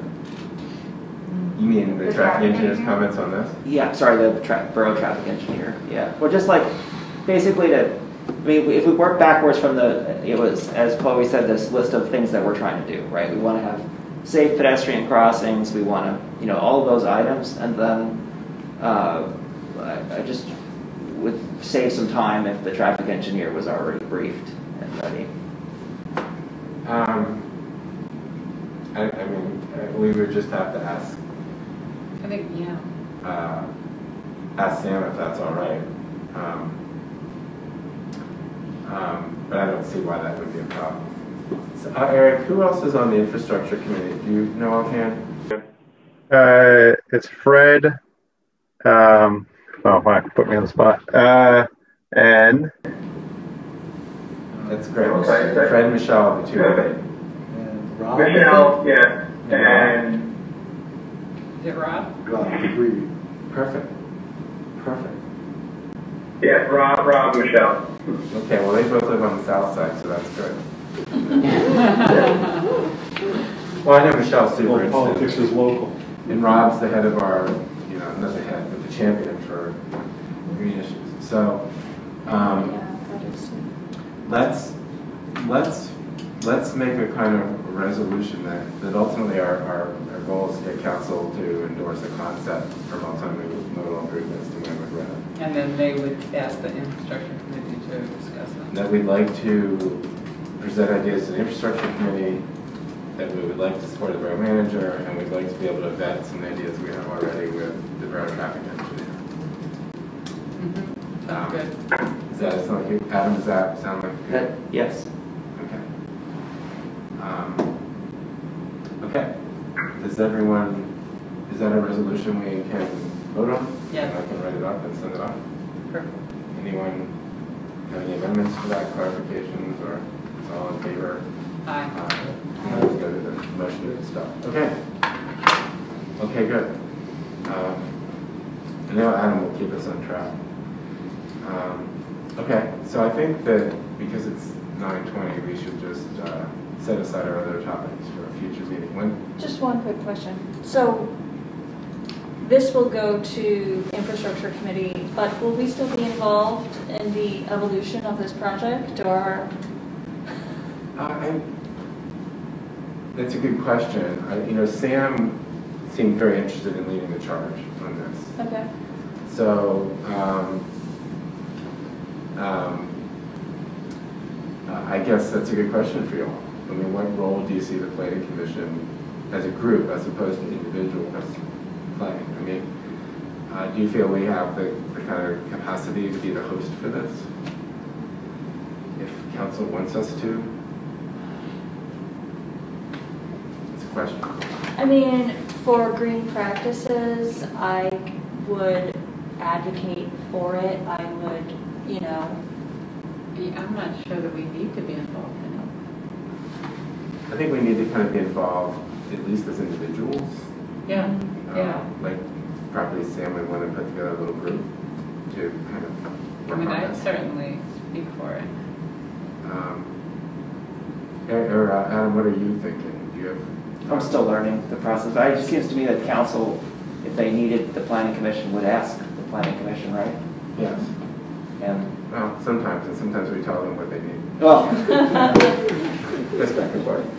It's a healthy conversation. Well, and it's For those of you Lower watching Marion home. too. I mean, it's. But I think that we have a couple of conduits there. I'm not sure who Sam communicates with. Canoni's team also works at Lower Marion. I talk to Chris. The politicians talk. I think the conversation needs to knit together at all those levels. But ultimately, we need council's imprimatur on this, and so we'll need them to kind of help us figure that out. Okay, so what I was going to say is, it's 9:20, we should move on. I wanted to say that next month, first of all, next month our meeting is not the first Monday because it's Labor Day, and we agreed because of certain other conflicts, primarily the Jewish holidays, we decided to have our meeting on September 13th, Monday, September 13th. So all of you who are tuned in, I want to remind you of that date that we scheduled. I also know that if the schedule holds, it is likely we'll see 146 Marion. So between now and that meeting, I'd like our little groups to really work hard on the infill zoning. We'll probably need to have a meeting with the 146 Marion people, like a administrative meeting, kind of talk about their application. So I think we need to really focus on moving that work along.